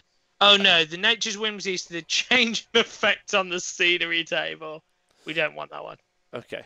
Yeah, we don't want that one at all. Okay, get rid of Earthshaper. And then Bogbound Misanthrope. Subtract 2 to a minimum of 1, minimum of 0, sorry, from run and charge rolls for enemy units within 1 inch of any terrain feature that this general is wholly within or on. That's quite nice, because we already know that we can reduce their charge rolls another way. Oh, and he could be in a tree. Yeah, he could be in a tree and then make the tree -2 to charge. Interesting. Okay, Artifacts of Power. Trailmaster only. Desired ring. Yep. No jokes in the chat. If an enemy unit within 12 inches, desired ring makes me think of this. God damn these electric sex bands. Don't worry, James. I promise it works. Right, if an enemy unit within 12 inches of the bearer uses command ability, roll a dice on a 4+, the command ability has no effect, but the command point, relentless disappointment, is still used. You could double that up with a spell and make it so that they can't use any command ability points. That's pretty fun on 4+. Nullbark, it's a 4+, so I wouldn't take it. Nullbark Shield. The bearer of the Nullbark Shield may not be selected as the target of a spell cast by an enemy wizard. Ooh. Nice. And then Advantageous Lance. Pick one of the bearer's melee weapons. If the bearer is affected by those Lucky Scoundrel battle trait, improve the Rend characteristics of this weapon by 2. Rend 5 Warhawks, James. Oh no, it's only the bearer's melee weapons. Yeah, it's only the bearer. Boo. Okay, under the cloak, head chef only. Nomad Feasters are wholly within 12 inches of the bearer are not affected by It's Been a Long Day, which is good. Then you've got these are artifacts, aren't they? Then you've got Ashqui Fire Spice at the end of the enemy charge phase. Select one enemy within 3 inches and 73 mortal wounds. That's fine. And then unique menu. Once per turn, the bearer can issue the Inspiring Presence command ability without a command point being spent. Pretty good on your very low bravery army. Don't hate that. Don't hate that. Hedge Hermit. You can have, after territory has been chosen, but before armies are set up, select a terrain feature within your territory and add a guardian counter to it. Bro, if we take a Hedge Hermit, yeah, we give him a command trait, stick him up a butt. The spell. Yeah, the spell, right? And then we just slam some dudes near some terrain. Trees from trees. We're getting tree lords like they're fucking going out of fashion. I'm really tempted to put a Hedge Hermit up someone's butt now. Okay, Hedge Hermit. Friendly Nomad Feastmasters units holding within 18 inches of the bearer may roll D3 instead of rolling a dice for its backshot roll. That's okay. And then Stonebane Root Sash. Reduce the damage inflicted by each successful attack that targets the bearer to 1. He's got 4 wounds. That's fine. I don't want that to be true. And then we got some Trail Thief stuff and some mount traits and some Nomad Tinkers. Okay, let's go. Okay. This is the worst bit of Battletomes. The worst bit in Battletomes are all of this bit, in my opinion. Like, and also, I hate that they don't have points costs, because immediately it makes it not as cool. No disrespect to the author of this Battletome or any Battletome. But, like, I just want them to be points costed. Do you know what I mean? I want, like, a 100-point, like, artifact, and I want, like, a 15-point artifact all the time. As interesting as they are, you know, these, like, they're great. Right. Okay, so... Proprietous Pilfering. So this is for the Trail Thief, James. The guy that's going to try and nick our shit. Okay? Yep. Forager's Veil. If the bearer was set up in a concealed position using Smoke Me a Kipper, I'll be back for breakfast ability. The bearer cannot be set up on the battlefield until the number of your turns this model will attempt and selected mission. After which, at the end of your movement phase, you can set this model up on the battlefield more than 3 inches away from enemy units. So you can get within 3 inches with this guy. But he's rubbish. Correct. So we won't do that. He doesn't want to be within 3. He doesn't want to be within 24. Like, wait, like, he's just like, all right. And you're like, what are you going to do now? He's like, die. That's what I'm going to do. He pops out and he's like, oh, damn it, I told them to make me a kipper. That's going to waste. Oh my god. Okay. Knots of confoundment. When the bearer is picked to fight, instead of making a piling move and then attacking, it can withdraw instead. If it does so, the bearer must make a normal move up to 5 inches and must retreat. In addition, enemy units that finish a charge within 3 inches of the hero may not pile in during their activation. Get around them 6-inch pilings. That's true. That's true. That's true. And then Adventurer's Map. Using the Smoke Me a Kipper Up Breakfast ability, missions are successful on a 5 rather than a 6 straight away. So you might be able to destroy... roll. Hang on. 3 turns worth. I've taken that. Okay, so turn 1, 5+. 1 doesn't work. Turn 2, 4+. Doesn't work. Turn 3, 3+. No. Turn 4, 2+. Yeah! You've destroyed an turn artifact. 4, you lost your artifact. Yeah. And that hero was already dead to my swan. It was fucking... They're sick. Right, okay. So then, Giran's Bounty. So Spirit of Durthu or Tree Lord only. The bearer always counts as being wholly within 8 inches of a friendly awakened wildwood.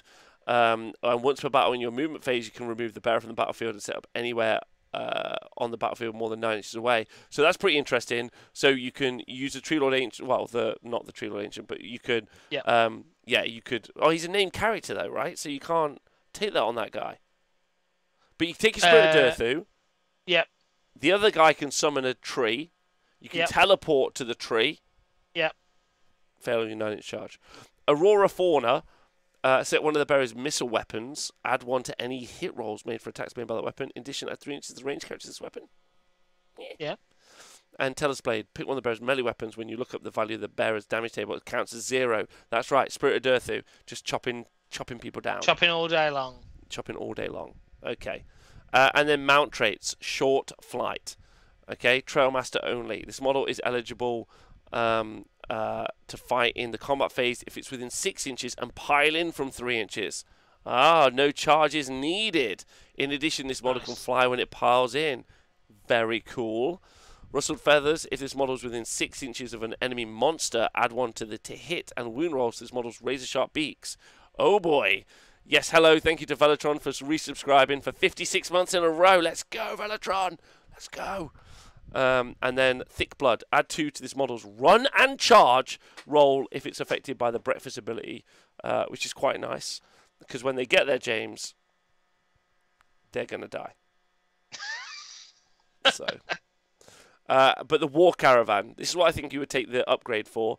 The Dissidence Hives. Roll dice each time an enemy unit attempts to carry out a monstrous rampage or perform a heroic action within range. This model on a 4+, you ignore it. That's pretty nice. Murder Holes. Nomad Drover units garrison within this model always count as being affected by the Rabble Oomph ability on their War Scroll, regardless of the number of models left within the unit. Exploding 6s. Exploding 6s. Yeah, is it Exploding 6s? Yeah, it is. Yeah, Exploding 6s. 6s count as 2 hits, not 1. And then Granic Conduit, this model gains the monster keyword, so you can do monstrous actions. Nice. Nice. Okay, pretty good. And then the Spell Lore we've done. Sub-factions. Sub-faction, the last bit. Okay, so the first one is the Nomad Trail. So the Artivulian Protectors, okay? Yep. I've got a command ability, a command trait, an artifact of power, and they've also got some other stuff. So the first bit, when a Nomad Trail Tree Lord Ancient from this faction uses its Silent Communion ability to set up an Awakened Wildwood, add a Guardian counter to that Awakened Wildwood.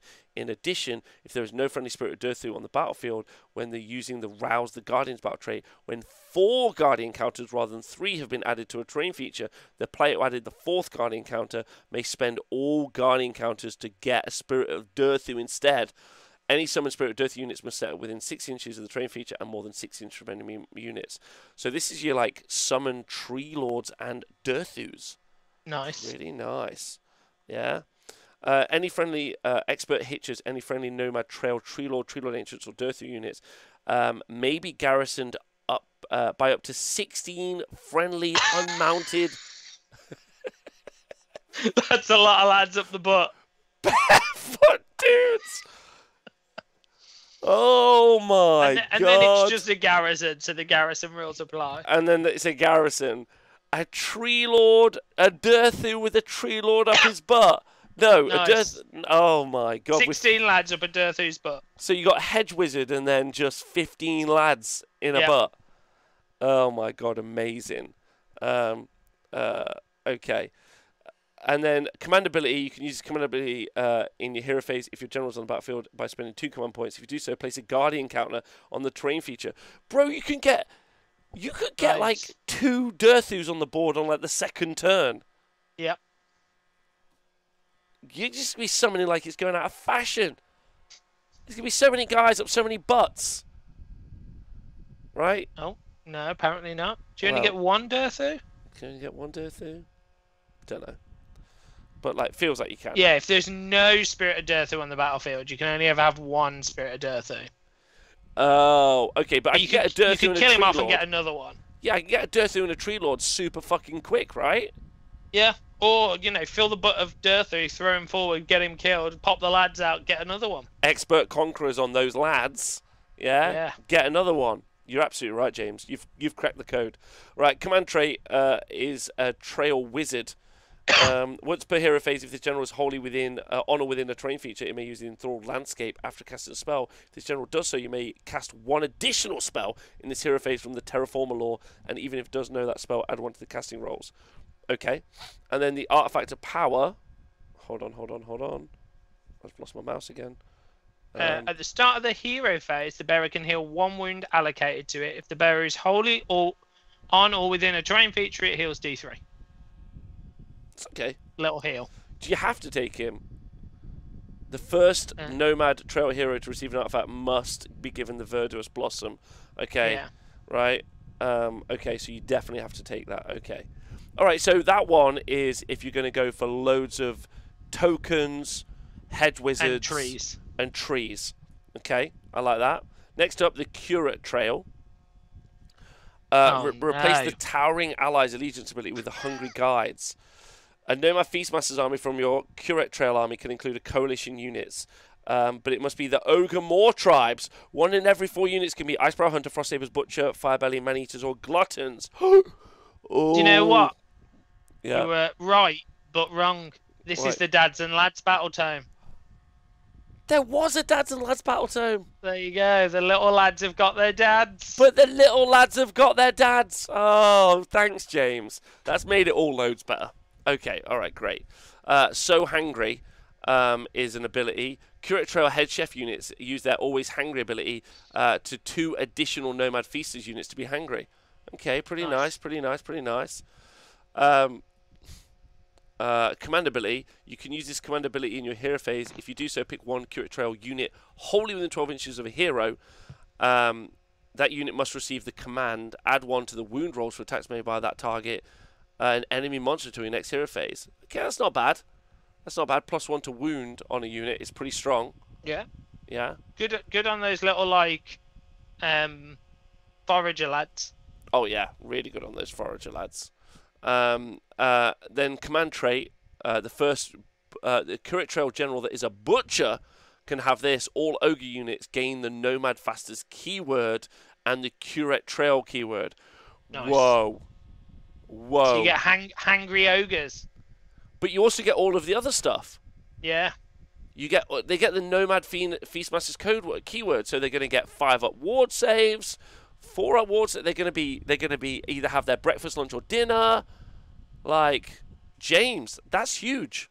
Although I think the swans there. What? All 3 dinners, breakfast, lunch, dinner. If the swans there. I don't know if I think breakfast, lunch, and dinner only affects barefoot though, so it might not affect. Oh, but the swan does that thing where like she pops the big thing where it affects everyone. Yeah, of course. Yeah, that's true.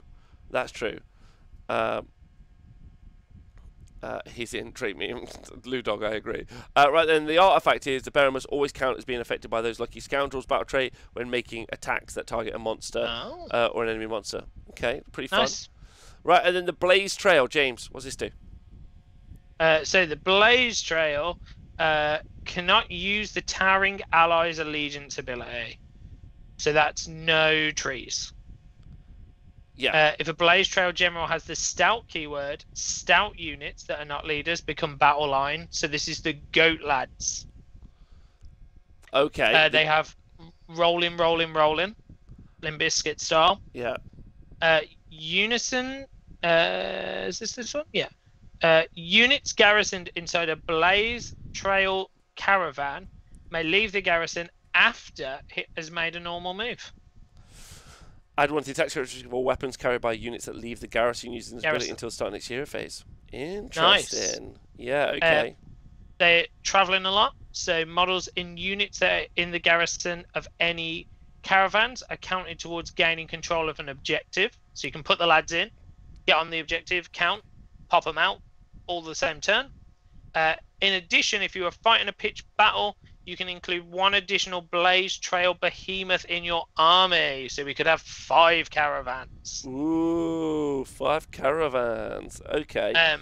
Their command ability. At the start of each battle round, you gain a command point from the Dumb Pluck command trait.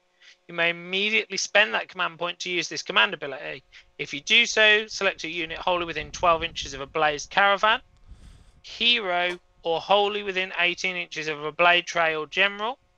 The selected unit can shoot, or if it was in 3 of any enemy units, it can fight. And counts as being affected by those lucky scoundrels. So, like, in your hero phase, if you pop this, they can fight or shoot. Crazy. If they're by a caravan. Absolutely crazy. A Blaze Trail General has to have this command trait. At the start of each battle round, your opponent wins a roll-off. You get a command point. That's pretty nice. Yeah. An extra one. And at the start of each... the artifact. So the first Blaze Trail hero has to have this. At the start of each battle round, if your opponent wins the roll-off, the bearer... Oh, it's the Uberic Cowl, sorry. So the bearer of the Uberic Cowl may make a normal move or retreat 6 inches. They cannot finish within 3 of an enemy model. After that, who takes the first turn... Oh, okay. So basically, if we do the roll-off thing, someone decides who's going first. If your opponent wins the roll, before anything else happens, I move my little lad. Yes. Yes. Yeah. Okay. All right. Interesting. Well, that's... Oh, we're not going to do Grand Strategy and Battle Tactics ever in 1,000 years. So let's just skip them forever. Okay, James. Like, number one, I think it's got loads of character. Like, it's cute. It's cute, right? Like, it's gnomes, and I think, like, you can see that some serious work has been put into creating the kind of, like, the story around the gnomes and what they do. There's a nice variety of units. We've got, like, 2 fighter units, which are cavalry-based, either the hawks or the fighters. We've got some unique mechanics with the caravan, which is quite fun. I really enjoy that. The swan feels auto-include. The dinners is really great. I love all the dinners and elements as well. And then the 3 sub-factions feel like all 3 would play very differently to each other. Yep. Which I think and you get a bunch of different allies and stuff, right? Yeah, like you can build your Sylvaneth version of the nomads, and then you could build your ogre like feeding version of the nomads, and then maybe more of a purist caravan nomads. Yeah. Which I think as well. Is there anything that really stood out to you? Is there anything like you were like, I really like this element? Yeah, I think like I'm swanning like 255 lads for the lols, but then actually when we did that last bit, I almost think you want like swan, just the scout lads, foragers, just the foragers. Yeah. And maybe some pots. I feel like I have to have Mephiston. He's my number 1 lad. Yeah, he's pretty great. Yeah, I think like all of the swan feels like it brings a lot to the army, which feels like you would miss in other ways. But then if you put the swan into the hedge wizard sub faction, you kind of like, I don't know, because you've got the spell casting, you don't have any pluses to cast. That feels a bit rough in some ways. Obviously, you also want to cast the fucking hedge at every opportunity, the endless spell, because it's just amazing. So there's some really nice, unique features to the book, which, like, I think my favorite bit was, like, that you have enough allegiance abilities that interact with other armies, so Sylvaneth and Ogres specifically, which I think is really nice, and I thought it was really good as well. My one bit is that I think you would need about 1 billion tokens to keep track of what was happening. And you would, like, it doesn't feel... It kind of makes sense that someone like Darren wrote it, and Darren's a very techie player, so he likes lots of overlapping synergy and combinations, and therefore it really feels like a book that's got loads of overlapping and condensed combinations. And so, like, if you were playing against it, I think if you were playing against it, you would be fucking lost what was happening. Like, if I was like... Have you had your dinner? Have you had your lunch? Who's got lunch? Who's got dinner? Who's got breakfast? I think you could solve it with loads of tokens really easily, because the buffs themselves aren't overly complicated. But you're like, this unit has got this on it, this unit's got this on it. Like, as the Nomad player, you would be keeping track of that information yourself quite ferociously. But as the opposing player, I feel like it would be quite daunting to understand what the fuck was happening. I think ultimately, I think that's my only kind of feedback. Like, but you would need, because it would be quite token heavy, and it feels like your phases, like your hero phases, etc., might be fairly long. Working out who's got what the debuffs are. Like, I think it's be really easy to forget that, you know, turn 3, your units are -1 to charge. Yeah, that's going to be one of those easy ones to forget, I think. So, like, and I don't think, I don't know, yeah, like, that's quite fun. But, like, ultimately, it's got, like everything interacts with each other really nicely, which is also really fun for people who like everything to interact with each other nicely a lot as well. Because I think it plays in every turn, right? It plays in every turn. It does a lot. It interacts with your opponent's turn. I think it's interesting. It'll be super interesting. I think there's, like, for us to have, like, come into this after, like, 2 hours of having it, like, there's loads there. And, like, at the end, normally when we read a book, I'm like, oh, that's the list I'd take. But here I'm like, oh, there's like 3 here that I'd, like, have to calculate in points and decide how that plays, and if I want them hungry, or if they have to be, like, have had dinner for it to work. Yeah, I think it's good as well. Like, I think my final note is going to be, don't forget this is the beta version of the book. So there is going to be playtests, and there'll be links in the show notes for people to get to it. Also, a community produced book as well, right? So a bunch of different people helped with playtesting, writing it. Darren definitely took the lead, but you've got different artists doing the front cover, doing the design work inside the book, doing playtesting, and a bunch of other stuff. So there's a lot of that. James, just a quick thought. I really feel like this is kind of the future of wargaming in lots of ways. Obviously, Age of Sigmar is Games Workshop's baby. I'm not saying anything against that. And I'm not trying to take that away from them, but it really does feel like homebrew battletomes really feel like the future in lots of ways for events, in my opinion, because that way you get Bretonians back on the board, you get Tomb Kings back on the board, you get other armies back on the board which haven't seen play for a long time. You know, you kind of like joked earlier, like, well, Wanderers not long left for them, but they have just been basically left by the wayside in Cities of Sigmar for a long time, right? And like someone being able to create a Wanderers Battletome that feels like it reflects the flavour of Wanderers would be really great, and I think people would actively be encouraging that. Hopefully this is the start of a trend where we see lots of kind of custom Battletomes produced and put out there in the world, because there's been loads of creativity and excitement that's gone into this book, and I think that's really fun, because that's really what you want the community to be. Like, someone in the chat said that they weren't going to stay because it was a fan-made Battletome and it wasn't a Games Workshop Battletome. And I'm like, well, there's more creativity and effort has gone into this book than there's definitely got into the last copy and paste Daughters of Cain book, or whatever the next copy and paste book is going to be. Skaven. Fucking Skaven. It's got a new command trait, actually, James. Fuck you. Completely different. Oh, sorry. My bad. Right. So, like, I think that's a positive, right? Like the understanding. Yeah, it's fun, I think, as well, right? Yeah. I think, like, without being rude to anyone that works at Games Workshop, because I actually don't mean to be, but I don't know how many people write the rules, but let's say there's 2 or 4, like, this has been written by Darren, but also had input from the community. He's put it out to the community. He's had the community, you know, kind of talk on it. It's now going into this beta book, and then it's going back out to the community. Like, so input-wise, maybe if this sees 70 to 80 people, that's, you know, multitudes more than a normal book sees. And that's good. I agree. Well, I hope everyone. People care more then, maybe. I think people care more. I think people care more as well.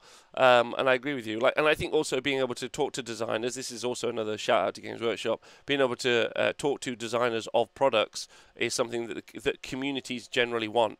Every other business allows their creatives to engage with the community, because actually it's an incredibly big positive, because they get feedback, they get ideas, they get to actually involve themselves in the community that they're a part of.